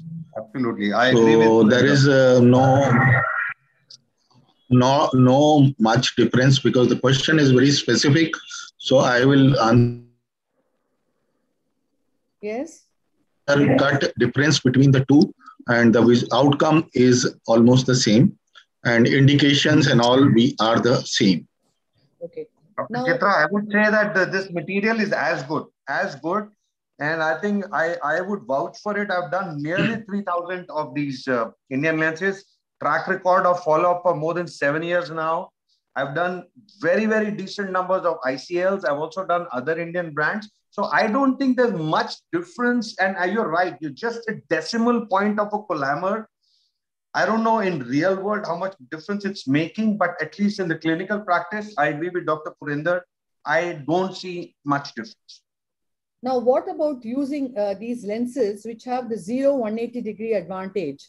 Now, we do know that we measure the horizontal white to white, and we know that the vertical white to white is less. So now, keeping that in mind, now these Care Group lenses come with a 0-180-degree advantage, and the ICL come with the different axis measurements. So what is your take on this? Yes, Dr. Kamal? I think this has a huge advantage even for a beginner surgeon, and even for an accomplished surgeon. It has a huge advantage. It takes the load off Because let's understand, even a 5-degree underwalt is going to give me 15 degrees of undercorrection. And when you're correcting -8 diopters of cylinder, 7 diopter cylinder, 10, 14 diopters of astigmatism in repaired corneas, that faith of landing on 0, 180 time and again, and not depending on rotation and secondary markings and all that, at least in my setup, I am a lot more reassured, and the results are phenomenal. So I think I am more comfortable in this segment with the care group lens when especially I'm dealing with very high astigmatism because of a very, very high predictability. Dr. Rajesh, would you have something to add on this? Or your experiences with ICL only? Yeah, my experience with ICL. I don't do the kind of volumes what others do, and I definitely don't have that experience. But whatever I have done over the last 15 years with ICL, I've had very good outcomes without any complications. Dr. Sanjay, would you like to make a comment here, ma'am, if I can? Yes. There was a study in the IJO in 2019 that said that for every every one ICL that develops a cataract, 3 IPCLs do. So it was there. So I don't know how much it's true, because even my experience is only with ICLs. So I had just come across it. So does it have anything to do with the material, or anyone with experience, if they would comment on it? No, I wouldn't agree at all. If the parameters are followed, the sizing is done appropriately, there is absolutely, we've not had a single situation. These are, the issue is about the measurement, which is the challenge. And if that is done appropriately, all materials are really good. I completely agree that some of the IPCL with cataract that I have managed in my practice have been purely the undersized ones. Absolutely. It's rotating, and the primary surgeon has not gone back and exchanged the lens. And because of the undervaulting and the movement, the patient has developed cataract, and then we had to remove that and do the cataract surgery. But if you recognize, see, the problem is, the advantage of ICL is that you have 0.5 steps. So even that little bit of variation of white to white measurement, that 0.5 step kind of takes care of that. Whether you get a little bit of excessive vaulting, but with the IPCL being in 0.25 steps, you have to be extra careful about the white to white measurement, because it is not as forgiving as the ICL. So you will have sizing issues more with the IPCL than with the ICL. Anaga, you have a question? I have one, but if you have, you can take yours. Anaga, are you there? Okay, this is something very basic, I think, which will be of use. Yes, Anaga, you have a question to ask, or shall I take mine? No, you can go ahead, ma'am. You can go ahead. No. There was some connectivity issue, that's why there was a problem. No, I just wanted to ask you all to clarify. I'm sure we all know the answer. Why is it that all phakic IOLs are plate haptic lenses, which are kept in the sulcus, as against the sulcoflex lenses, which are have an optic and a looped haptic design? What could be the reason? Have you all? Can you all, any of you go like that? The sulcoflex is meant to be put in a pseudo-phakic eye. Yes. Absolutely. The design is such, so it doesn't take into account the anterior curvature of the lens. Yes. Whereas the ICL is designed to take care of the anterior curvature of the lens, so it has to have in plate haptic, so it can sit in the sulcus and the rest of the lens rises over the crystalline lens. Yes. Now, it so happens Dr. Sonu Goyal is not there because some of his colleagues in his office had dengue, and he had to take care of the surgical list. Now, his topic was a 40-year-old high hyperope. Would it be a phakic IOL or a prelex? So, in related to that, I'm going to take, we all know that we've discussed about a 40-year-old, about a high hyperope.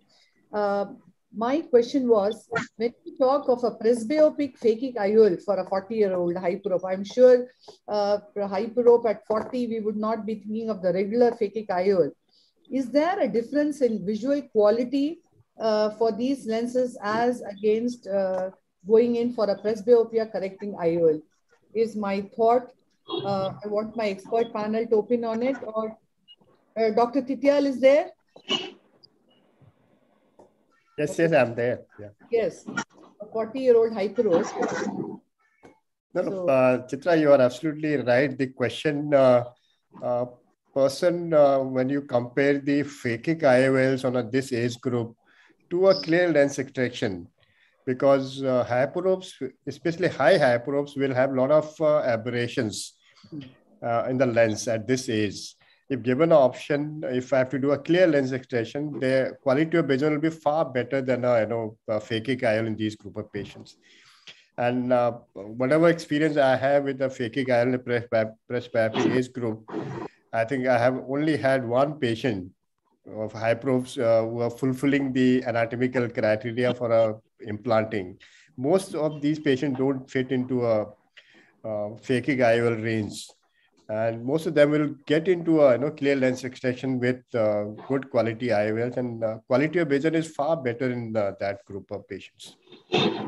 Then in that relation to that, of course, we are transgressing from phakic IOL, but doing justice to Sonu Goel's talk, which was not there. The discussion point is, in a high hyperope, would you think it's more sensible to put a single high part lens in the bag, or would you like to put a significant in the bag and look at the remainder afterwards and add a piggyback lens? I think this point also had been discussed many times. If your IOL power goes beyond 34 or 36 diopters, suppose we have a patient requires a 44 or a 50 diopter lens, especially in a nanophthalmic eye, no point putting that thicker lens to that patient, because the optics and the aberration induced by that intraocular lens will be too much. I might go for a routine good quality lens of 34 or 36 diopter. I think we get up to 38 diopters.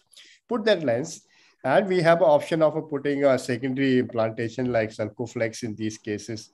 And you'll have a space also, and I'll go with a second implantation these patients subsequently. Few patients I have done a single stage surgery with plus 55 diopter lens also. But the quality of vision was so poor in these patients, they were never happy. And I've listening to Ramamurthy many times regarding this issue. And now I have two patients where I've done a two-stage implantation, and the quality is far better there. Absolutely. Dr. Purendra Bhasin, your thought on that? I think I agree with Dr. TTL. And for one more reason, because the IOL power calculation is unreliable in all these cases. Yes. With the smaller axial lens, the IOL power calculation is not the same, because everything, the whole anatomy in hyperopes changes, anterior chamber depth and everything. And with the piggyback lenses or two-stage lenses, and these patients are moreover amblyopic also.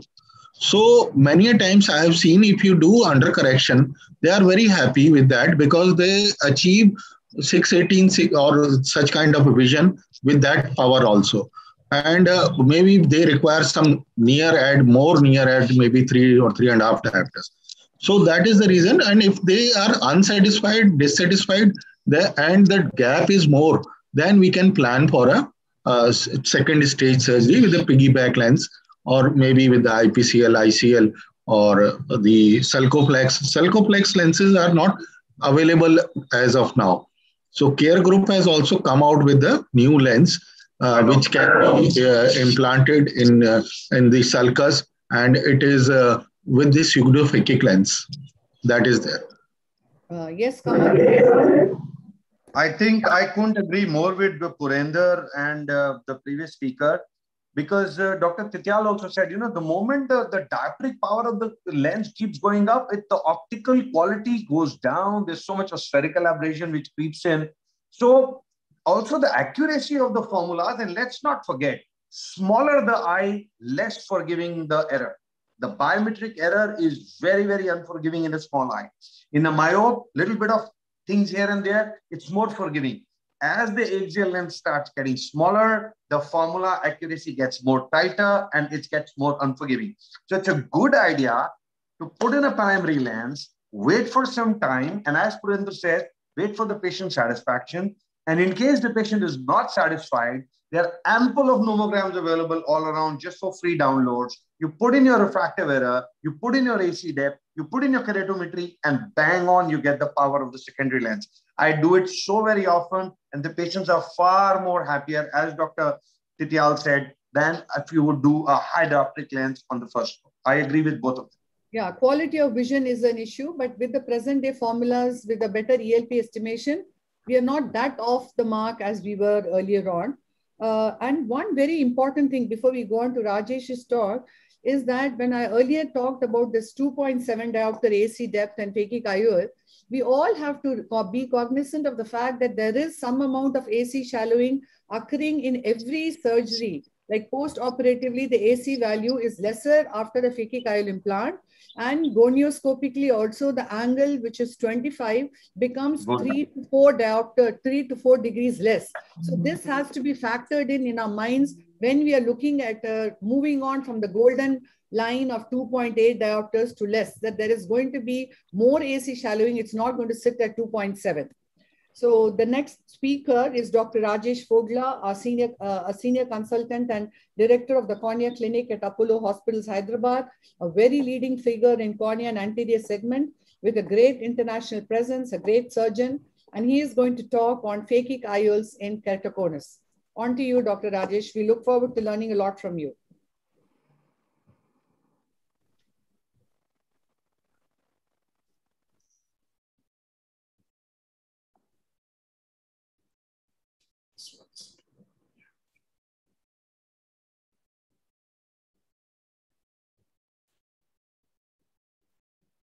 My slides are visible? Yeah. Yeah. At the outset, I would like to thank Dr. Chitra and the ARC AIOS for inviting me to be part of this exciting symposium. And it's nice to learn quite a lot from the masters in phakic IOLs. So the topic given is toric ICL in keratoconus. I don't have any financial interest in this presentation. And the first question that we ask is there a role for phakic IOL in keratoconus? We heard Naren talking about the contraindications, and one of the last slides he showed was a patient with keratoconus, and where he said that, maybe this raises a red flag and you should not consider a phakic IOL. And in fact, if you look at the indications from STAR ICL, even they don't recommend in the indication for any patient with keratoconus. So it's actually an off-label use.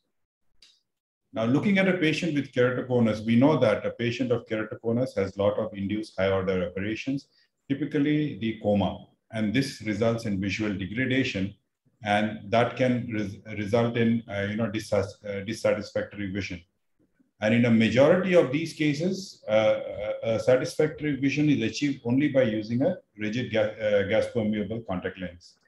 Keratoconus is a disease which can progress over time, which means your refractive error and the astigmatism can change. In advanced cases, you can develop eye drops, and patients may require corneal surgery in future. So taking all this into account, is phakic IOL an indication? But if you look at the published literature, you will find that there are numerous articles which talk about successful outcome using phakic intraocular lens implantation, either in combination with cross-linking sequentially, or with doing topographic guided surface ablation or placing intracorneal ring segments. So using a varied combination, people have been able to use the phakic IOL to try and achieve good vision in patients with keratoconus.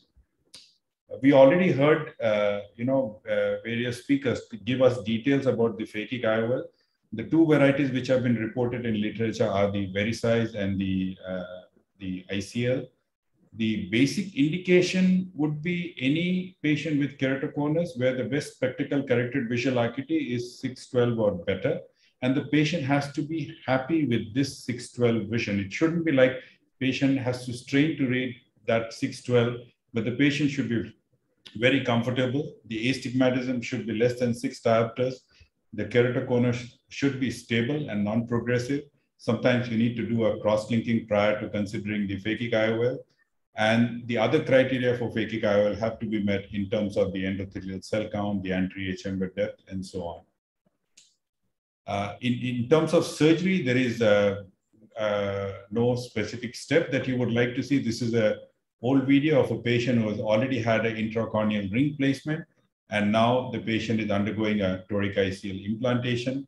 So the basic surgical steps are the same, where you mark the axis, fill the chamber with viscoelastic, and then you implant the phakic IOL. This is a toric ICL being implanted. This is one of the cases where you will see a patient who has a moderate keratoconus. Astigmatism was about 3.4 diopters. His refractive error was 9.5 with -2 cylinder, improving to 6.9. And we implanted a toric ICL. And the post-implantation AR value, if you see, is about +1 with some +0.25 cylinder. And his vision, unaided vision, improved to 20/30 or 6/9 at a vault of about 600 and good endothelial cell count, and maintained that at long-term follow-up. So this is what we had presented back both at AO and ASCRS, and we analyzed 36 eyes of 24 patients who had undergone toric ICL implantation. The age group, mean age group was 26 years, ranging from 17 to 40. 12 of these patients had bilateral procedure. The average follow-up was about 13.7 months. The average pre-cross-linking K was 51 diopters. Post-cross-linking was also the same, no progression. Had good specular counts, and anterior chamber depth on an average was about 3.9, which is expected in patients with keratoconus. The average pachymetry was 461. But what you see is that the unaided vision from 2200 went up to 2040. And the number of lines of improvement, if you see, on an average, 44% of the patients had 7 lines of improvement in uncorrected visual acuity. Even the best spectacle corrected visual acuity from 2040 average improved to 2025. And that's expected because the ICL is placed closer to the nodal point. And so these are a subset of patients who did very well with the toric ICL.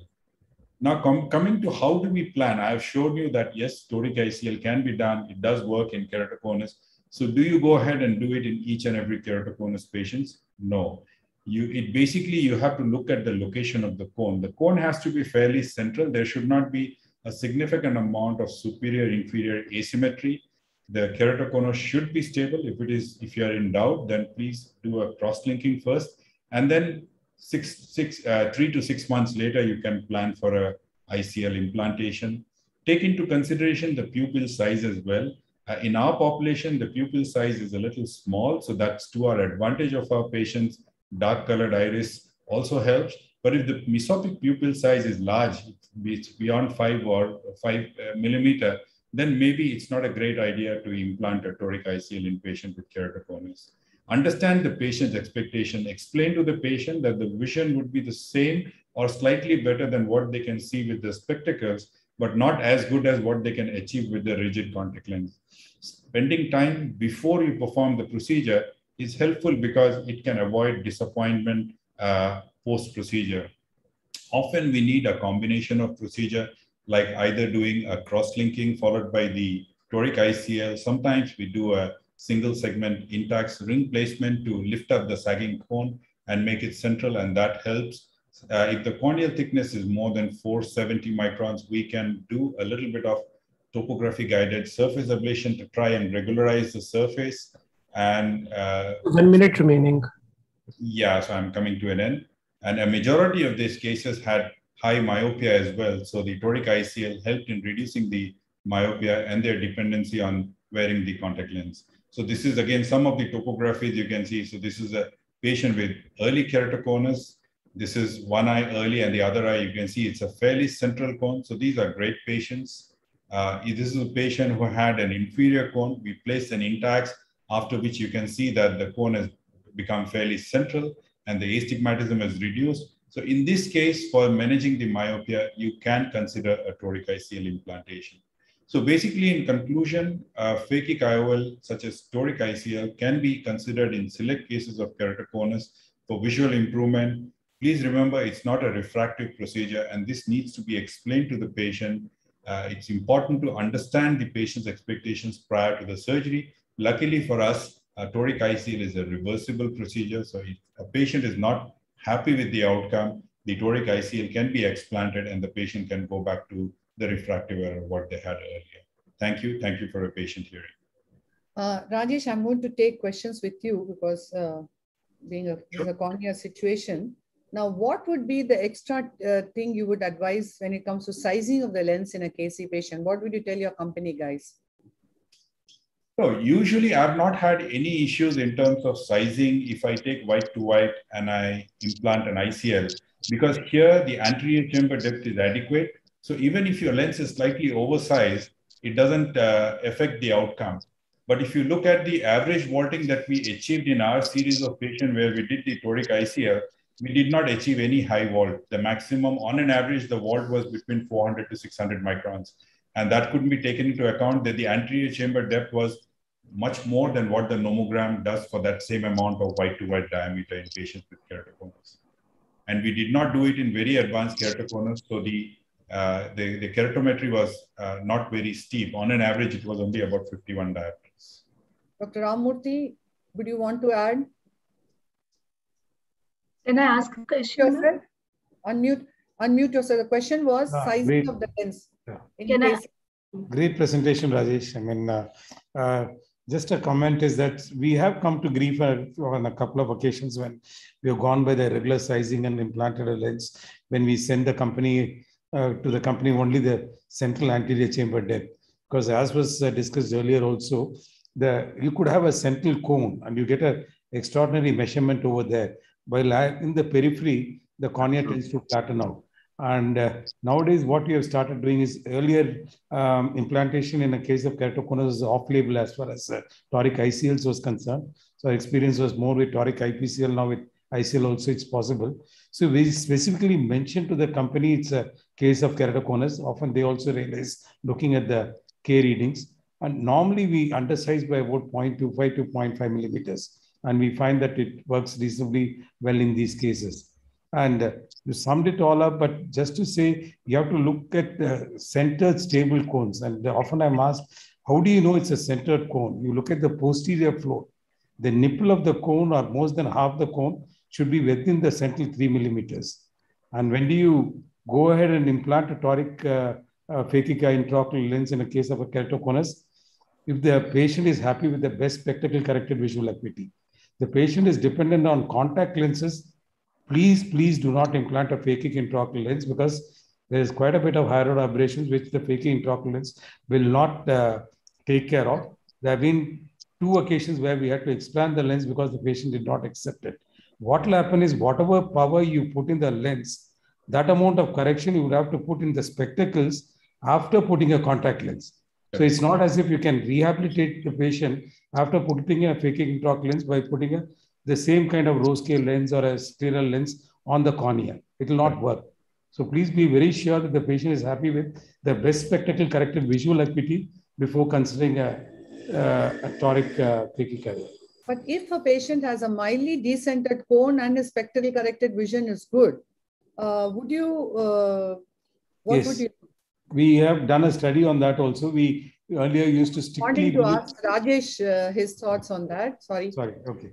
Yes. Oh, in the sense that it's not exact, it's not an exact science, you know. Sometimes we see patients where you look at the topography and you find that despite with that kind of topography, some of these patients with spectacles tend to see quite well. And in fact, quite a few occasions, I have personally put in the value to check if the patient is actually reading that much, instead of believing what my optometrist has written, you know, because sometimes they may, the patient may miss out some line. So if the patient's spectacle corrected visual acuity is definitely 612 or better, 6.9 he can read, then I don't worry about that little bit of decentered cone. So because that has to do with something to do with the pupil not exactly being in the center, the angle kappa, or so we go ahead and do the ICL. But all the patients that we do the ICL, we always explain to them that this is an off-label procedure. We do it. If you are not satisfied, there is an option that the ICL can be explanted. But if the subjective, yes, Naga, you asked. Sorry, ma'am. Yes, no, just wanted to ask, sir, lovely presentation as always, so clear. So just wanted to ask, which K reading do you take for these patients? The readings that we get on the topography. So from the topography. Correct. If the subjective acceptance the subjective acceptance and the cylinder which is showing on the topography are in variance, what would you take? No, usually we go by the subjective refraction only. We don't look at the K reading. But like I said, that before we go ahead, it's important that the surgeon should always try and verify, you know, although you may have excellent, at least for me, my optometrist does it, but I have this finicky thing about me going and just checking the axis once again. And I find that that really helps, you know, when you are doing the surgery in terms of the outcome. Yes, Dr. Ramurthy, I'm sorry I interrupted you. No, I quite agree with what was being said. Initially, we used to strictly go by the fact that the cone has to be centered before going ahead and implanting these toric phakic intraocular lenses. But obviously, in gross decentration, they won't improve with glasses. But minimal decentration, if the patient is happy with the, so basically what we go with the best spectacle corrected visual acuity. If the patient is happy with glasses, go ahead and implant a phakic intraocular lens, toric lens. And thanks, Rajesh. That was a wonderful talk. And the punishment is you stay till the end. In fact, when I did my first toric ICL for a keratoconus patient, having treated keratoconus patients for so long, I was so apprehensive because somehow the science didn't, I couldn't believe that you have a deformed cornea and where you have abnormality in the optics, how is the ICL going to improve the vision?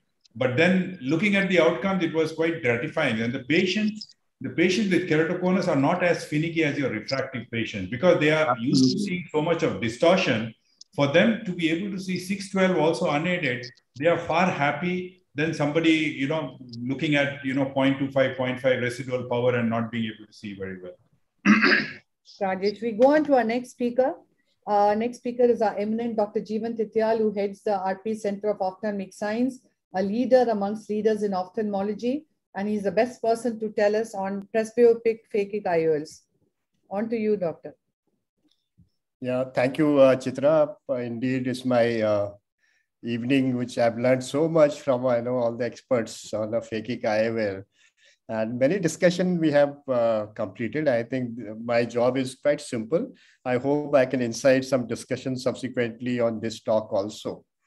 We all know we have a large group of patients who are going to be presbyopic. In fact, the future generation will be doing surgery for these patients only. And they all require some sort of a spectacle corrections. And difficult part of us would be those patients who are actually dependent of very, very high power, like high myopia, hypermetropias. Those are a patient who already have some sort of a desire to get corrected. And on that, we have emmetropic people who get presbyopic subsequently. Options, we do have huge number of options, which may be cornea-based procedures, which we all have talked about in the previous presentations on ARC platform. Now we are looking at a lens-based procedure, which we thought about looking for phakic IOLs as an option, or doing some sort of a refractive lens exchange. So I'm going to cover the phakic IOL part today. And we do have two lenses available in a clinical practice. In India, we have IPCL presbyopic from Care Group, which is a hybrid hydrophilic acrylic refractive design. And we also have Star Evo Viva lens, which is basically aspheric optics, EDOF design, which has the correction up to 2 diopters in the extended depth of focus, may have own advantage of this particular optics. We are awaiting its launch in India so that we can have access to these lenses also. As far as my experience goes, I've used Care Group IPCL presbyopic lenses now almost more than 3 years. And they do give you a large range of dioptric corrections, that is from plus 15 to 30 minus 30 diopters, and cylindrical power up to 10 diopters, which we all discussed is the axis customizable, that is 0, 180 degree, and near add ranging from plus 1.5 to 4 diopters. That means it can cover the large range of age group of people who come for this refractive correction phakic IOLs. So sort of the new design is a sort of a trifocal design now, refractive design. Apart from giving the advantage of a distance near intermediate correction, these lenses do have their own sets of problem also because of a refractive design. But at this age group, with advantage of correction, the other visual phenomena are normally well tolerated by these lenses. Very thin lens in the center, 80 microns, and it also has 380 center flow design, which all discussed may decrease the onset of cataract in these patients. Most importantly, the optic diameter is 6.6 millimeter, which can be customized to a larger diameter, especially the pupil size larger in some of the patients. But what I have seen in the Indian population, the pupil at this age group is not very large. So most patients will fit into these design as such. And looking into other way of assessment of these patients, we all discussed main important thing will be achieving good vaulting and centration. I think these are two important things for a multifocal design which you have to use. Centration has to be absolutely perfect apart from a good counseling for these patients. The surgery is very simple as we would do for all cases. And as we discussed, people who are well versed with the cataract surgery, they can do this surgery also. This is 2.8 blade, which is being used for these cases. It can go through 2.2 easily also. The lens cartridge is similar to IOL cartridge. There's a little bit of viscoelastic onto the surface. The only problem is that both cartridge and lens is clear. So sometimes very difficult to pick up the noise orientation. But once you orient correctly, the leaflet which tells you left and right eye, you have to orient differently. The basic advantage of these lenses are they open very slowly, effectively, and it doesn't jerk into the anterior chamber. That is very important. I use 1% sodium hyaluronate in the anterior chamber. Never used hydro implantation, which nowadays people talk about. So it gives a very simple open. You can see how effectively it goes inside the eye without any disturbance. You can just wait, see that the openings should be towards the upper area, that the three openings which are there. And once you use Helon, that opening is very slow here. So these openings should be towards the upper area, that is towards the 12 o'clock area. You can see the rings very effectively. The lens positioning is also very easy. It has a 3-point fixation. You can see this is the inferior area, which has been tucked inside. Similarly, both ways, this can be tucked.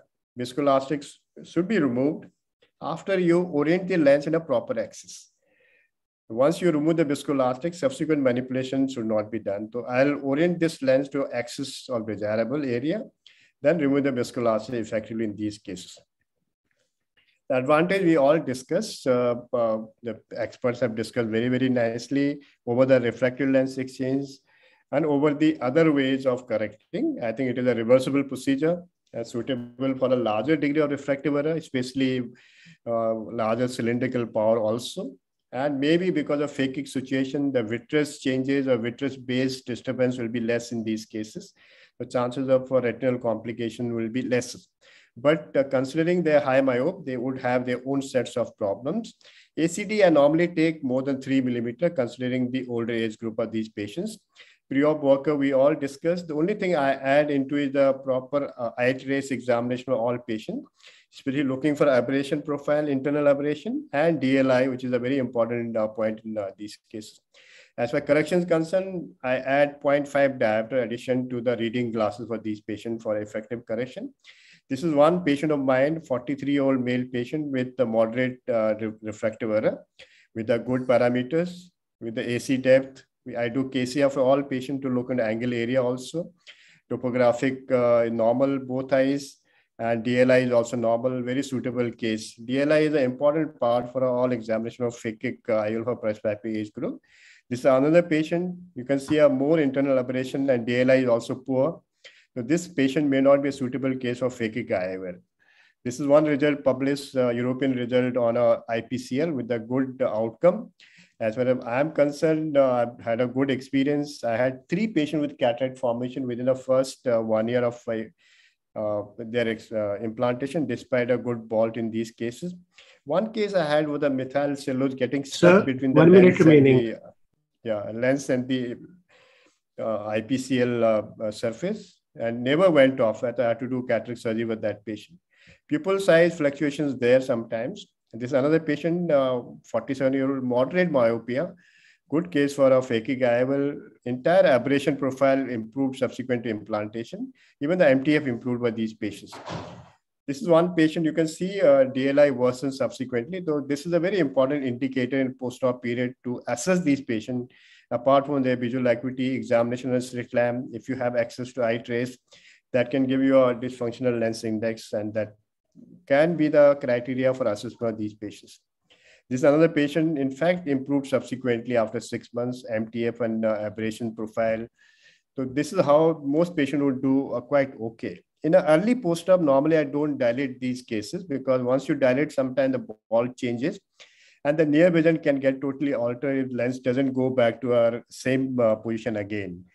So this is a pupillary dilatation and constriction makes almost 150 to 200 micron shift in the bolt in the IPCL cases.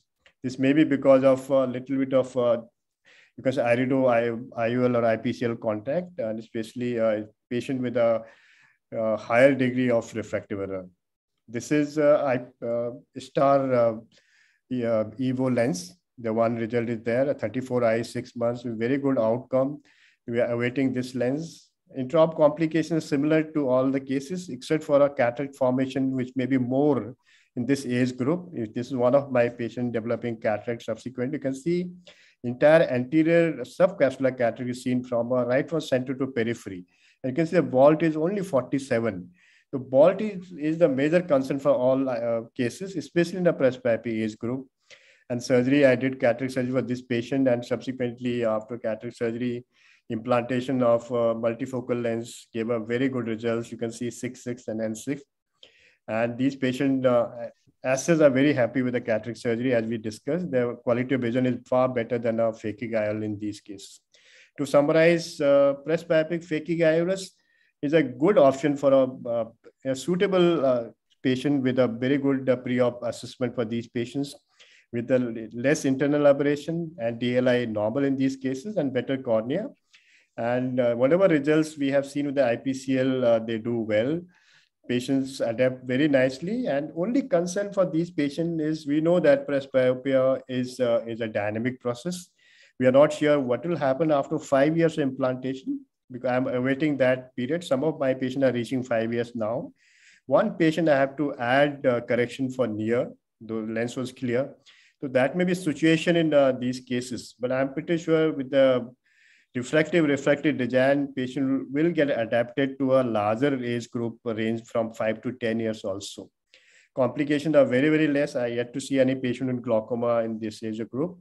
Only cataract is a major problem for these cases. Thank you for your kind listening, and happy to answer questions. Yes, Dr. Tityal, have you ever thought of doing leaving a little residual myopia error in the non-dominant eye? That kind of play, have you tried so that to make them even more happy? That's question one. The question two is, you've done you say myopes, you would do that. Since they have also got larger pupil and this is a diffractive design, don't you think glare, they would complain about glare. Would that not be an issue? And, okay, I'll answer your second question first. Yeah. Amongst the I have done around 62 bilateral cases now. I do have around 15 to 18% of cases complaining of halos and glare, especially now, night driving. But these patients have got adapted to a situation. So it's not very, very significant problem for most of these patients, considering the advantage they get with these lenses. And as far as the cases I have done, most patients are of a higher degree of refractive error. There I have not tried the type of micro monovision cases. It may be a good option for those patients who are refractive error patient, emmetropic patient getting to presbyopia, or a patient who had a low degree of myopia because they always are very unhappy with whatever we do. Their little micro monovision might suffice better, but I have no experience in that regard. If Kamal can answer, because he also does these lenses. Oh, yes, Kamal. Yes, sure. No. Okay, I think it was beautifully summarized, Dr. Tityal. I couldn't probably add a word to what you said. Oodles of information you were giving out there. But yes, I do try to give a slight myopia in these patients by 0.5 in one eye, which is normally So I am talking about not giving a higher near add. Let's say if a patient requires, he's around 50 years and he's using plus 1.5. So I would definitely give 2 in one eye. But would I give 2.5 in the other? No.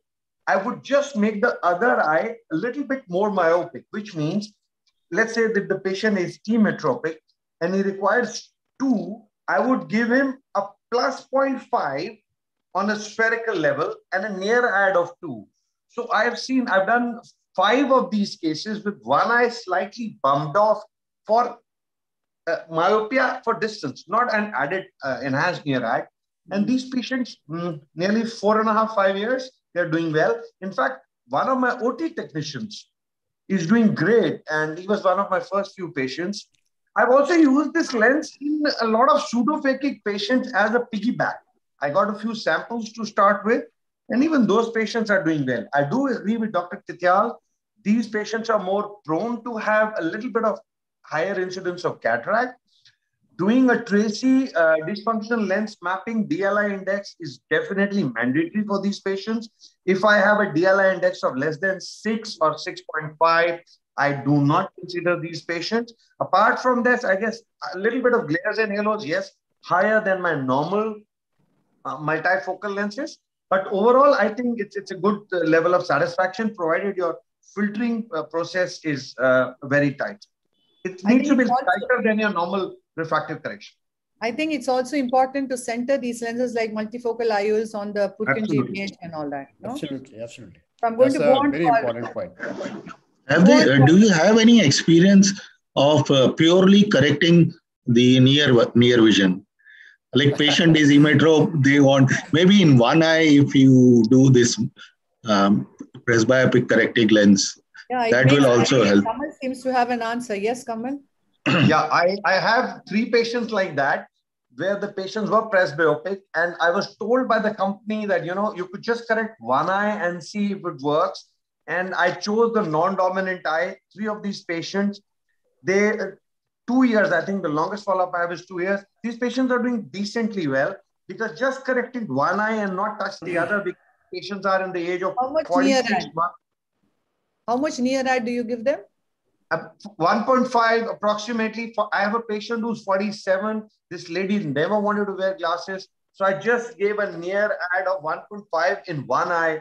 And she's doing pretty well and she's very happy. She goes for parties and she can read the menu and, play in a restaurant, play cards. So she's very happy. So she got me 2 of her friends where I operated. And, but I think doing one eye, the case has to be very, very selected. You need to tell the patient that, the optical quality for near vision is not going to be as good as you expect. It's only one eye working. And if the patient is complying with all your, preoperative counseling, I think it's a good idea to do one eye in younger patients.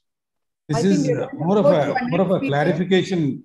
This is more of a clarification with Dr. Tityal. Actually, so I've been using these phakic intraocular lenses for a long time. I was wary of doing it for presbyopia. Only after hearing one of your talks some time back, I ventured into it. And what I find is that, the company, what is available now, IPCL, is from 1.5 to 3.5. But even a +3 diopter trifocal lens has only +1 diopter for intermediate and +2 diopters for near. So the first lens I was a 45-year-old, I put a 2.5 diopter and he was not quite happy with the near vision because that was not quite adequate. So though the lenses are available from 1.5 to 3.5, now whenever I'm using these lenses, even in the younger age group, is only a +3 diopter lens. Because that itself gives only +2 diopters for near vision and 1 for intermediate. What is your usual go-to power as far as these lenses are concerned? You are absolutely correct. I've also gone to the highest power concern for that. In fact, 2.5 to 3 diopter is my choice for all patients. I never go less than 2 because it doesn't give any advantage at all. Right. I've seen my initial cases, 1 or 2 patients I implanted and patients were absolutely unhappy because their near vision was as good as nothing to begin with. Then I said, I'll go for a full correction. The patient is wearing 1.5 add. So you think, okay, you'll give him +2 add, it doesn't work. You have to give them a +3 add. I'm going to go on to the next speaker. Yeah, just one question, just for my clarification. when you do this in one eye, do you give a monovision contact lens trial before you embark on surgery for these patients, or you straight away go ahead and do the surgery? I think Kamal can answer. I have not done this. So what we do is, first of all, we find the dominant eye, and then we find what is the lowest refractive error for near eye which this patient is okay with at an intermediate distance. And based on that, I have done 0.5 overcorrection. And these patients are good to go. You know, what they're mostly looking at is not a very good near vision. They've had a good counseling time. So what we give them is a decent intermediate vision. And in a decent mesopic condition, most of these three ladies I'm talking about who I've done one eye each, they're doing great. They're very happy. It's been two years plus and they're doing very well. Yes, Sri Ganesh? Yeah, just I want to talk about my experience. I have not used presbyopic phakic IOLs, but in older patients over 40, what I do is I plan for a monovision of about 1.75 diopters.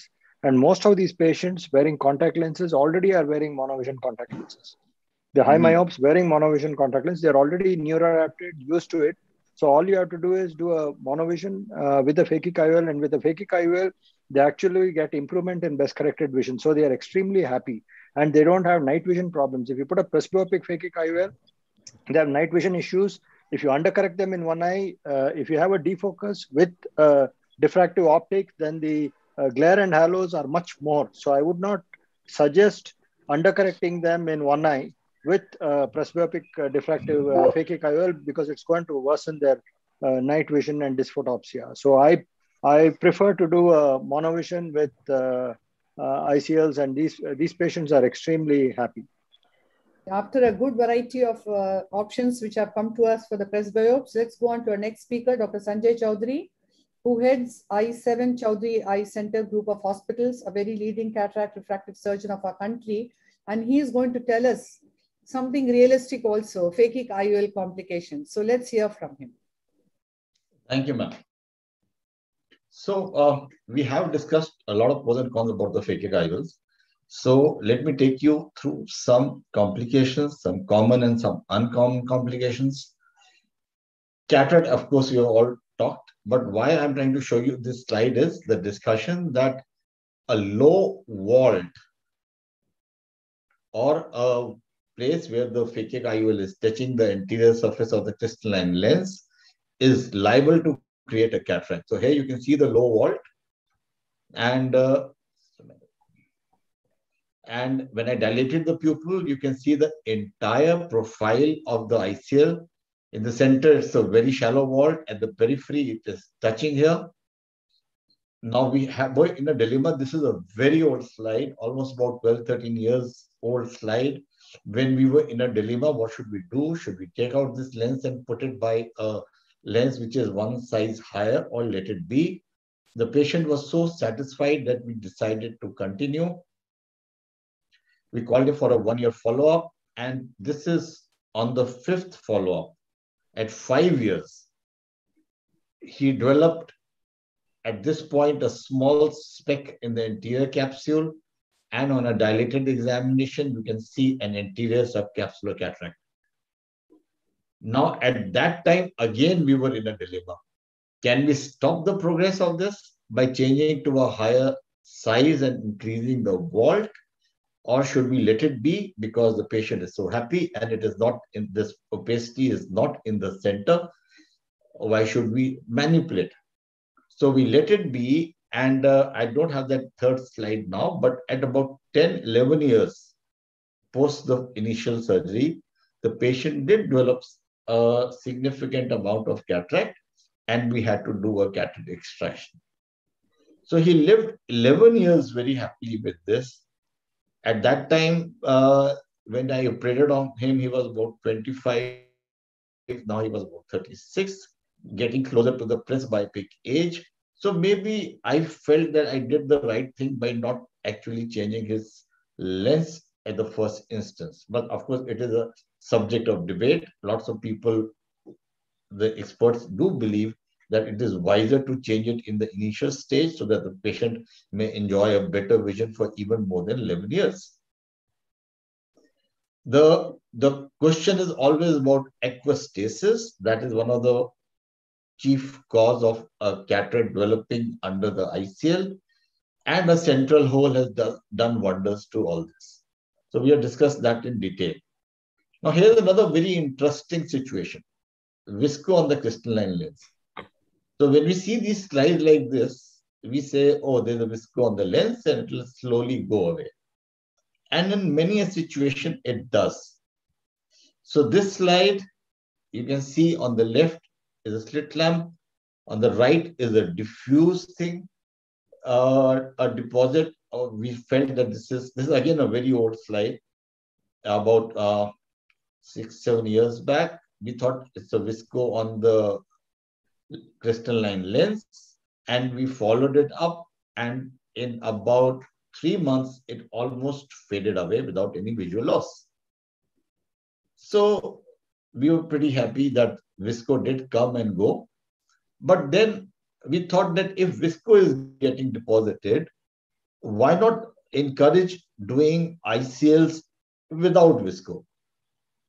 That is when we entered in a heavy way in doing hydro insertions of ICLs. And in the hydro insertions, we came across this situation once.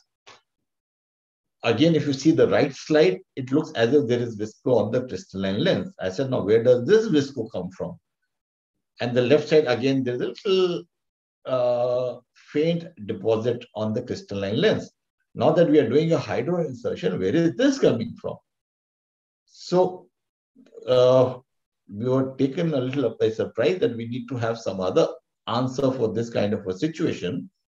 But then at day 10, again, on the left side, you see on the slit, this opacity started dissolving. On the right is a diffuse image of this started dissolving.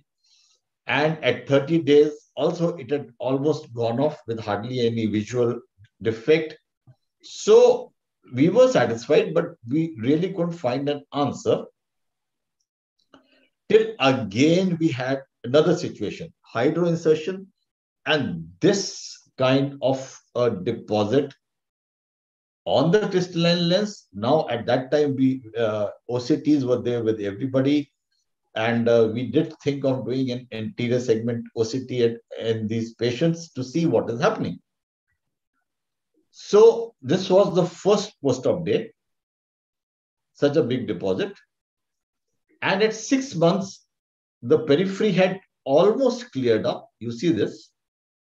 And this opacity had kind of concentrated in the center as a ring.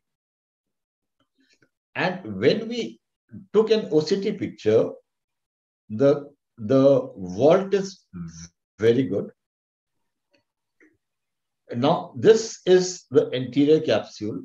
This line here is the epithelial layer, which appears that this is causing a proliferation or vacuolation of this epithelial layer and a cataract with a central large vacuolar area.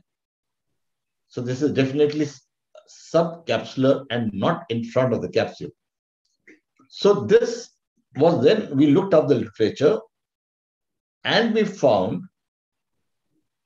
a paper which was a mind opener.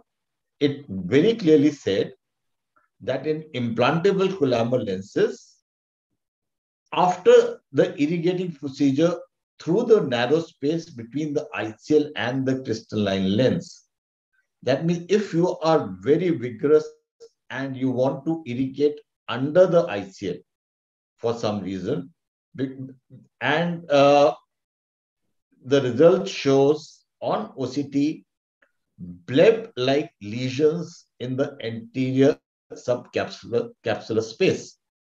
So you have what is called, sorry? 1 minute. No, it's okay. Yes. Yeah. So you have a vacuolar kind of a reaction in the subcapsular area. And we found in our cases, in the last case, that first it was diffuse, flat all across the anterior capsules, sub-anterior capsular. And then it cleared up from the periphery, got accumulated in the center. So if you look at this slide, initially it was spread all across, a diffuse, even whitish haze under the anterior capsule. And over a period of time, the periphery cleared up and it kind of humped up in the center as it appears in the left eye. So from what in this you have to learn is that you should not irrigate in the space between the crystalline lens and the ICL. Avoid it as much as you can. In fact, it should be at totally out of bound area. And if you can get away with the least amount of irrigation in the chamber when you're putting in a phakic IOL, the better. So that is why now my current technique is that I use a visco in my injector because that gives me a controlled injection. I still do a hydro insertion. Then there's a little visco in the anterior chamber, both in front and behind, in about 5 to 6 seconds with a bimanual irrigation aspiration cannula. I remove the visco in front of the ICL. I do not go behind the ICL at all to take out that little bit of residual visco. And fortunately, for the last few months, we have not faced a situation of these subcapsular vacuolar changes. They could happen again. I don't know. When I do get it, I would definitely report it. So this is just to show that when you use a visco, you tend to aggressively remove the visco, and the recommended time is almost 1 minute, both in front, and because the visco is also behind, you try various techniques. This is what we were trying at one time when you were trying to push the irrigation through the central hole. And we thought that was a great idea to get the visco out from under the ICL. A thing we would not dare to think of now. At that time, see what I was doing and a couple of other people were doing. And we thought we have got all the visco out, not realizing that this jet is hitting the anterior capsule. And this is the kind of a watermark, we called it at that time, on the anterior capsule. This totally disappeared in about 1 to 2 days. But the idea is, please avoid irrigation in a phakic IOL as much as possible. Here's another very unique condition, a pigment storm. Now, this was such a new thing, not mentioned anywhere in the literature. Huge amount of pigment coming out from the central hole, blurring the vision. The vision suddenly dropped from 6.6 to 6.36. And we were surprised. Now, what is this? I'm going to play the video again. We called it the pigment storm. See the way the pigment is coming from behind the ICL space, through the central hole, into the front area of the ICL. The surgery was uneventful, and this happened approximately 15 days after an uneventful ICL surgery. We probably, since it was coming in from behind to front, we attributed it to a pigment release from an area where the ICL was rubbing the root of the iris or the ciliary body and causing a lot of pigment release, and probably some kind of a cyclitis. So we put this patient on cycloplegics and Predfort, and in 2 days' time, just in 2 days, it recovered. And this video is about 4 months back, and we have not had a relapse. Now, this is just a conjecture, a speculation that the root of the iris or somewhere there was a lot of pigment release on the 15th day. I have not been able to see any literature which is giving me an explanation on this, but it responded very well to cycloplegics. A high vault, we already discussed in detail. Dr. Rajesh, I'm sorry, Dr. Sanjay, you have to conclude. Yeah, so high vault, I'm not talking about much. We have discussed halos, we have discussed. smaller toric rotation we have discussed. And I think with that, I'll conclude the talk. Thank you, ma'am. Yeah, very interesting talk and different things which you brought out to our notice. I would take your question along with after Sri Ganesh's talk, so that he's already is too late. So our last speaker, but not the least, and the hero is Dr. Sri Ganesh, who's the chairman and managing director of Netradama Group of Hospitals, a very innovative surgeon with many innovations to his hilt, and he is going to bring out his genius by talking on cataract post-phakic IOLs. On to you. Thank you, Chitra. Just a minute. I'll just get my presentation up.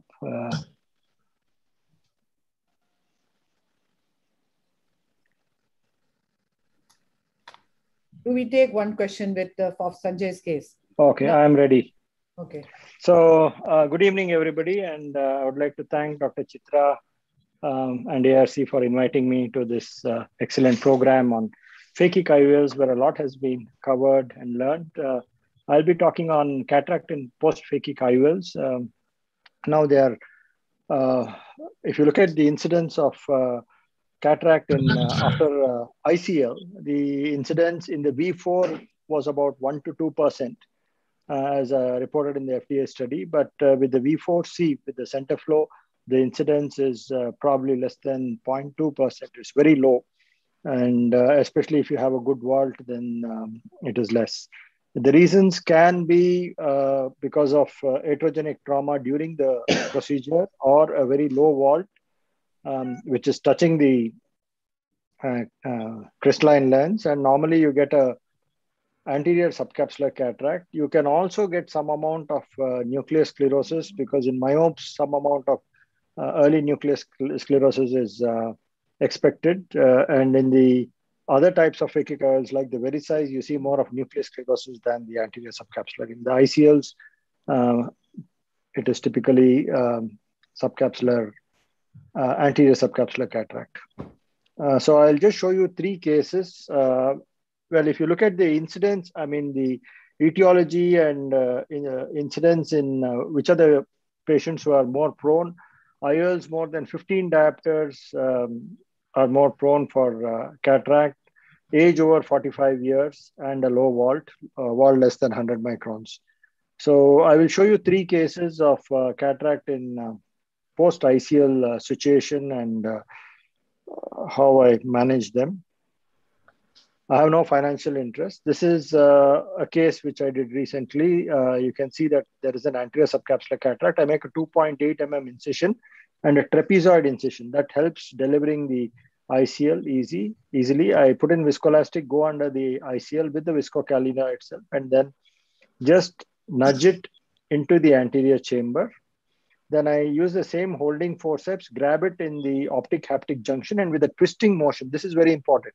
Slight rotation and a twisting motion, you're able to pull the whole lens out through a 2.8 mm incision. It's better not to extend the incision, otherwise you can have iris prolapse and a leaky wound. So it's better to remove it through the 2.8 mm incision. And then you continue with capsulorhexis. You can see that there was a little spider sign there. That's because the zonules are weaker in these high myopic patients.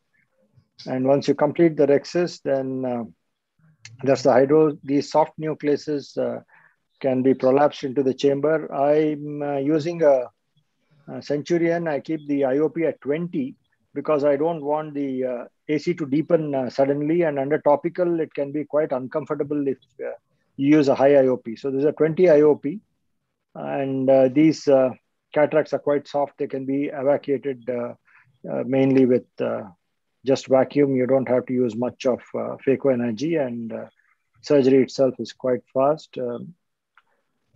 Pre-op assessment is very important. You will have to look at the macula. Some of them may have myopic degenerations or macular hemorrhage, which can again be a problem post-op if you don't do the assessment properly. I also have to do a specular to look at the endothelial cell count. Here I'm using a single piece, a 3-piece IOL. This is the Acris of Expand series +1 diopter. Most of these high myopes need a very low IOL power, which are available only in 3-piece lenses. As far as biometry goes, you don't have to use any special nomograms. If you're using optical biometer, I use the IOL Master 700 with the Barrett's formula. This is a second case where I'm using the femto. So when you use the femto, here I'm using the catalyst. After docking, what happens is usually there's an error message because it's not able to identify the surface fits, and it identifies the anterior surface of the phakic IOL as the anterior capsule. So you'll have to do the settings manually. You set the pupil margins, and then even the anterior surface has to be shifted down from the anterior surface of the ICL to the anterior surface of the crystalline lens, the cataract. So this is what I'm doing here. If you don't do that, then it will incise the phakic IOL. So once you set it in both meridians and confirm that it is okay, then you can verify all the parameters. Sometimes the pupil is a little small, and then you may have to change the pupil size or use pupil maximized. In this case, once I've done the fitting, this is the most important point here, that manual fitting of the surface, anterior surface of the crystalline lens. And once you have done that, then you can verify all the surfaces and parameters. And here you can see again, because of the pupil size, I've kept a 5.2 mm rhexis. I use a pupil maximized to center it. And then I go ahead with firing the laser for the capsulotomy and the nucleotomy. And then I shift the patient to the microscope. I make a side port 1 mm incision and a 2.8 mm incision. This is again a trapezoid incision. So when you make a funnel shaped trapezoid incision where the inner lip is slightly large, about 3 mm, then it's very easy to remove the lens. Then put in viscoelastic under the lens, lift it up gently, and you want to go with your ICL loading forceps, grab the optic haptic junction, and with a twisting motion, you can easily pull the lens out. So the explantation is quite easy. It's very important that you use a forceps to complete the rhexis, because sometimes there may be tags, especially post-phakic IOL when you do the capsulotomy.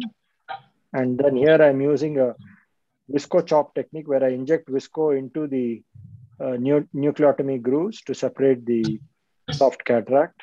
So this is a technique which I described and published. And then you can just aspirate the fragments very easily. There is some amount of nucleus sclerosis in the center. So this is something you can expect in myopic patients, especially if they are older. And then, of course, here, again, some people may be concerned about the biometry. If you're using ultrasound, again, no need to make much of alteration because there's not much of difference. So no need for any adjustments. And with an optical biometer, no adjustments at all. And here we are injecting a single piece IOL into the capsular bag. So managing these cataracts post-ICL is quite easy if you know the technique, and the results are quite good. This was a case of phaco with ICL in situ. This patient was a high hyperope, and here we decided to keep the ICL as a piggyback lens. He had 13 diopters of hyperopia, and we used a 21 diopter ICL, and he developed a cataract after 2-3 years. So he required a 45 diopter lens, but then we decided to keep the ICL as a piggyback lens, and with that calculation, we used a 30 diopter lens. So here I go under the ICL, and I'm just using the IA to aspirate the cataract. He had nanophthalmos also, 17 point something axial length. So here the ICL remains in situ. You can go in and remove the cataract and then put in viscoelastic. And then I'm inserting a single piece lens, the 30 diopter lens, into the capsular bag. Settle the IOL into the capsular bag, and after that, you can just place back the haptics in the sulcus. That's the ICL again, which I'm placing back in under the iris in the sulcus, and this acts like a piggyback IOL. This patient had a very good correction. We also have a formula on how to calculate the IOL power, and it's being published in the American Journal of Ophthalmology case reports. Is accepted for publication. We can discuss more about the biometry if there is time on how to do biometry for such cases. Thank you very much for your attention. Are there any questions? Yes, wonderful talk. Before I take your question on the biometry of these patients, one other question I would want to ask you. These are patients who have been very happy with the independence of glasses, and after doing a cataract surgery in very high myopes, you may not have the right multifocal IOL at all times if you're looking at the imported segment. So then how do you take care of them? Do you do that monovision? Yeah, I would do a monovision of about 2 diopters. Make the non-dominant eye about 2 diopters myopic, because 1.5 diopters will not be adequate. So about 2 diopters should give them fairly good intermediate vision. I tell them that you will have fairly good intermediate vision, and then the near vision you may have to use glasses, because they need a much higher plus add, the high myopes, to read. And with this, they are fairly happy, because even if you have like 1.5 diopters myopia, these very high myopes, they are still able to read 612, 618 in that eye, and they're fairly happy. So this is how I plan it for the high myopes. And of course, the question on biometry with the ICL in the eye, how do you calculate? See, basically, you will have to see, this was a patient who had 13 diopters of hyperopia. So he had plus 13 diopter spectacle correction, and the maximum hyperopic ICL was 21 diopter. So we implanted a 21 diopter, and he had a residual power of plus 4. In 13 diopters, 4 diopters has been corrected. So we kept, while doing the biometry, we kept the target. So the ICL has corrected 9 diopters of hyperopia. So we kept the target emetropia as plus 9. So while calculating, you put it as plus 9. If you put it to 0, we got a 45 diopter IOL. 45 diopter is not available. You'll have to get it manufactured. So when you put plus 9, it showed an IOL of 30 diopters. And so we implanted the 30 diopter lens, and then he was emetropic with just 3/4 diopter of cylinder. So this is how you go about the calculation. And I have a formula for that also. That's being published in the AJO. That's good. Very good talk, Sri Ganesh. A lot of learning.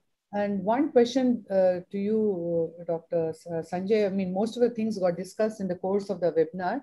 Now, if you have a residual power after a phakic IOL, and the IOL, phakic IOL, and it is rotationally stable, but you have a residual power.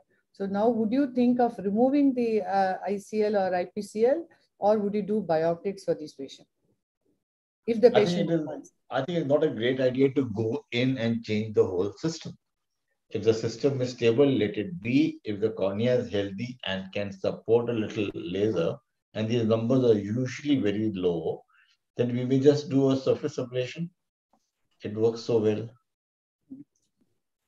Any other question by the expert panel to Dr. Sanjay for one case on pigment dispersion and the other situations?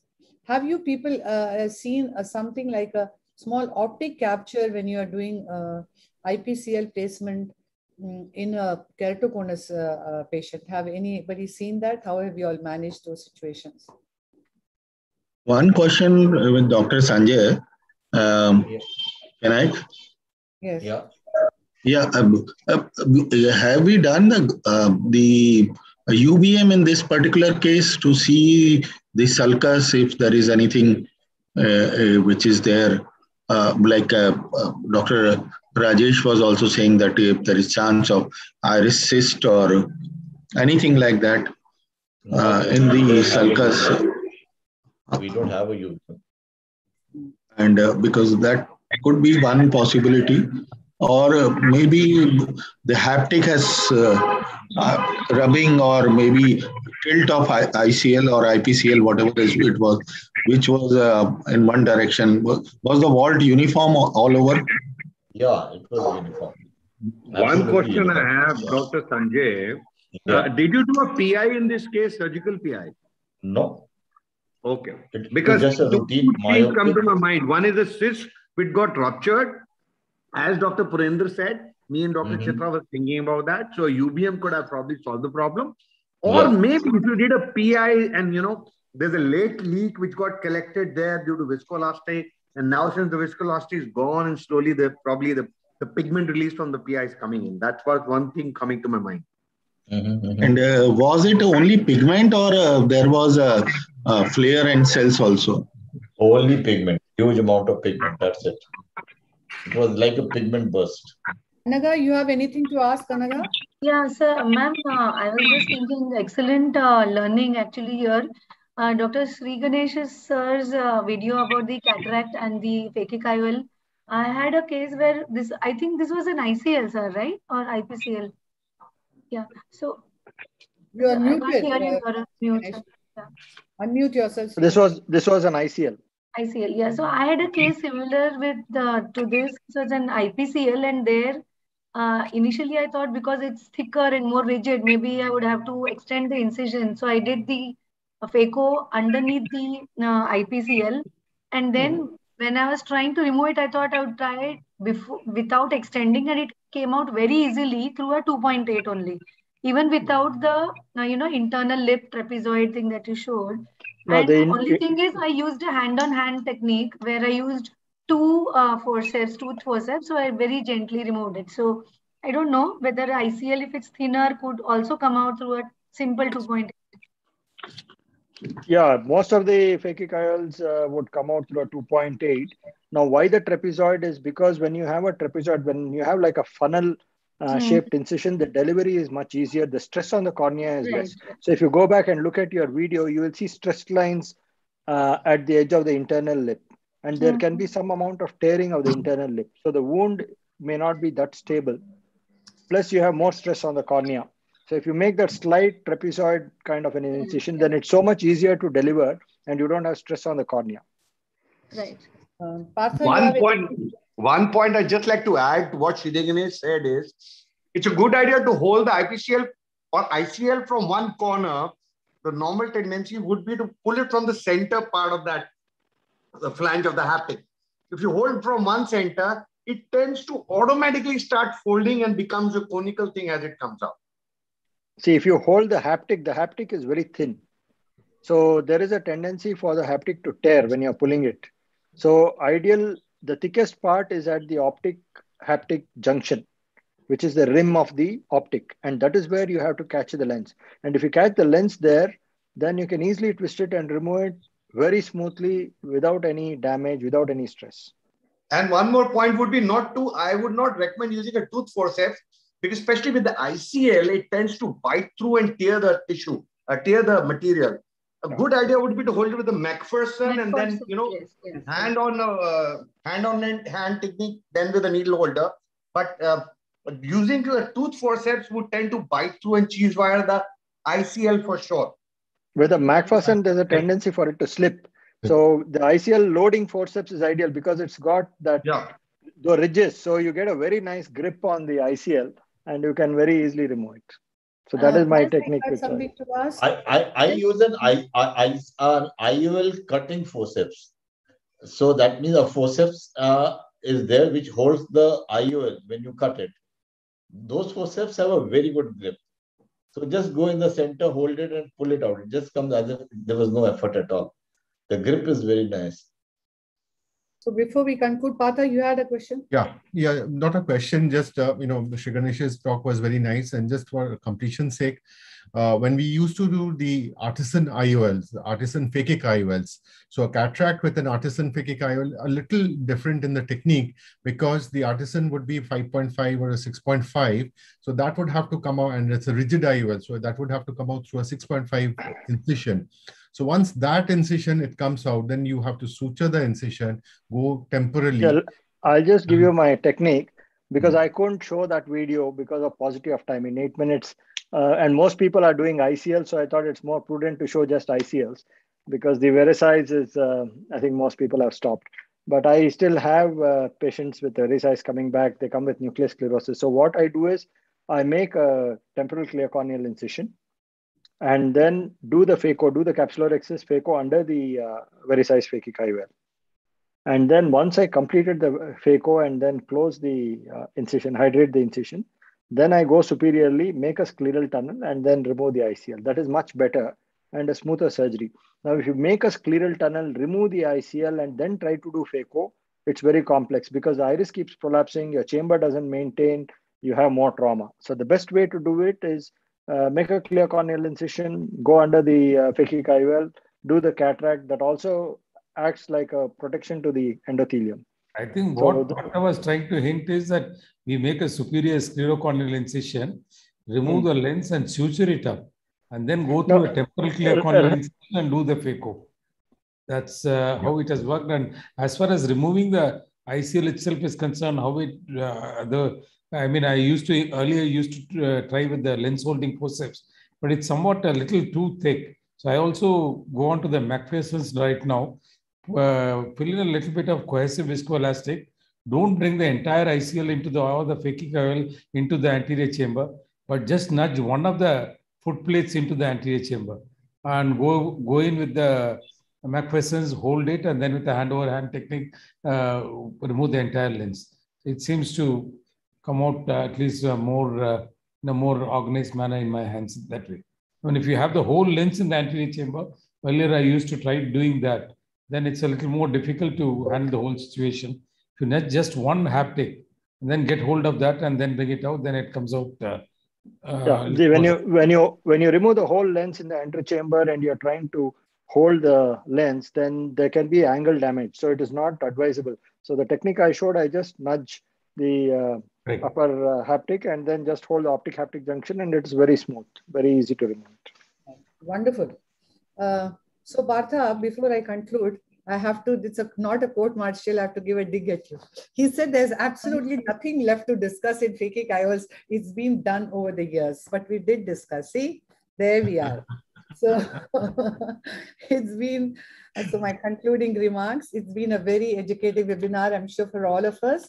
And it's so, thanks so much to all the expert panel for being there right till the end. Although they kept messaging me, they want to go, but they did stay on. So that was a Kamal Kapoor's dinner is already ready on the table. Doesn't matter. So what? We just wanted him there. So it thanks a lot to you all. And of course, thanks to our wonderful speakers who were so crisp and clear and so relevant with what is needed and did not keep going round and round at all. And of course, thanks to my dynamic ARC team and my wonderful co-moderator, Dr. Anagha. Our thanks are always due to Mr. Kripal and his AIOS admin team, Sai, and Manjula from Neurotech, who are always that back end support. Thanks are due to Dr. Anand Sethi and his team, who you must have understood by now how they drive these webinars. And our thanks to Entod, our main sponsors who have always unstintingly supported us. And of course, our attendance has been good, as Anand Sethi has told me, and it is this attendance of these attendees which eggs us as ARC, as a team, to keep coming back week after week with different webinars. And you all of you really helped to make it a very successful one. Thank you very much. Thank you. Thank you very much. Thank you. Thank you.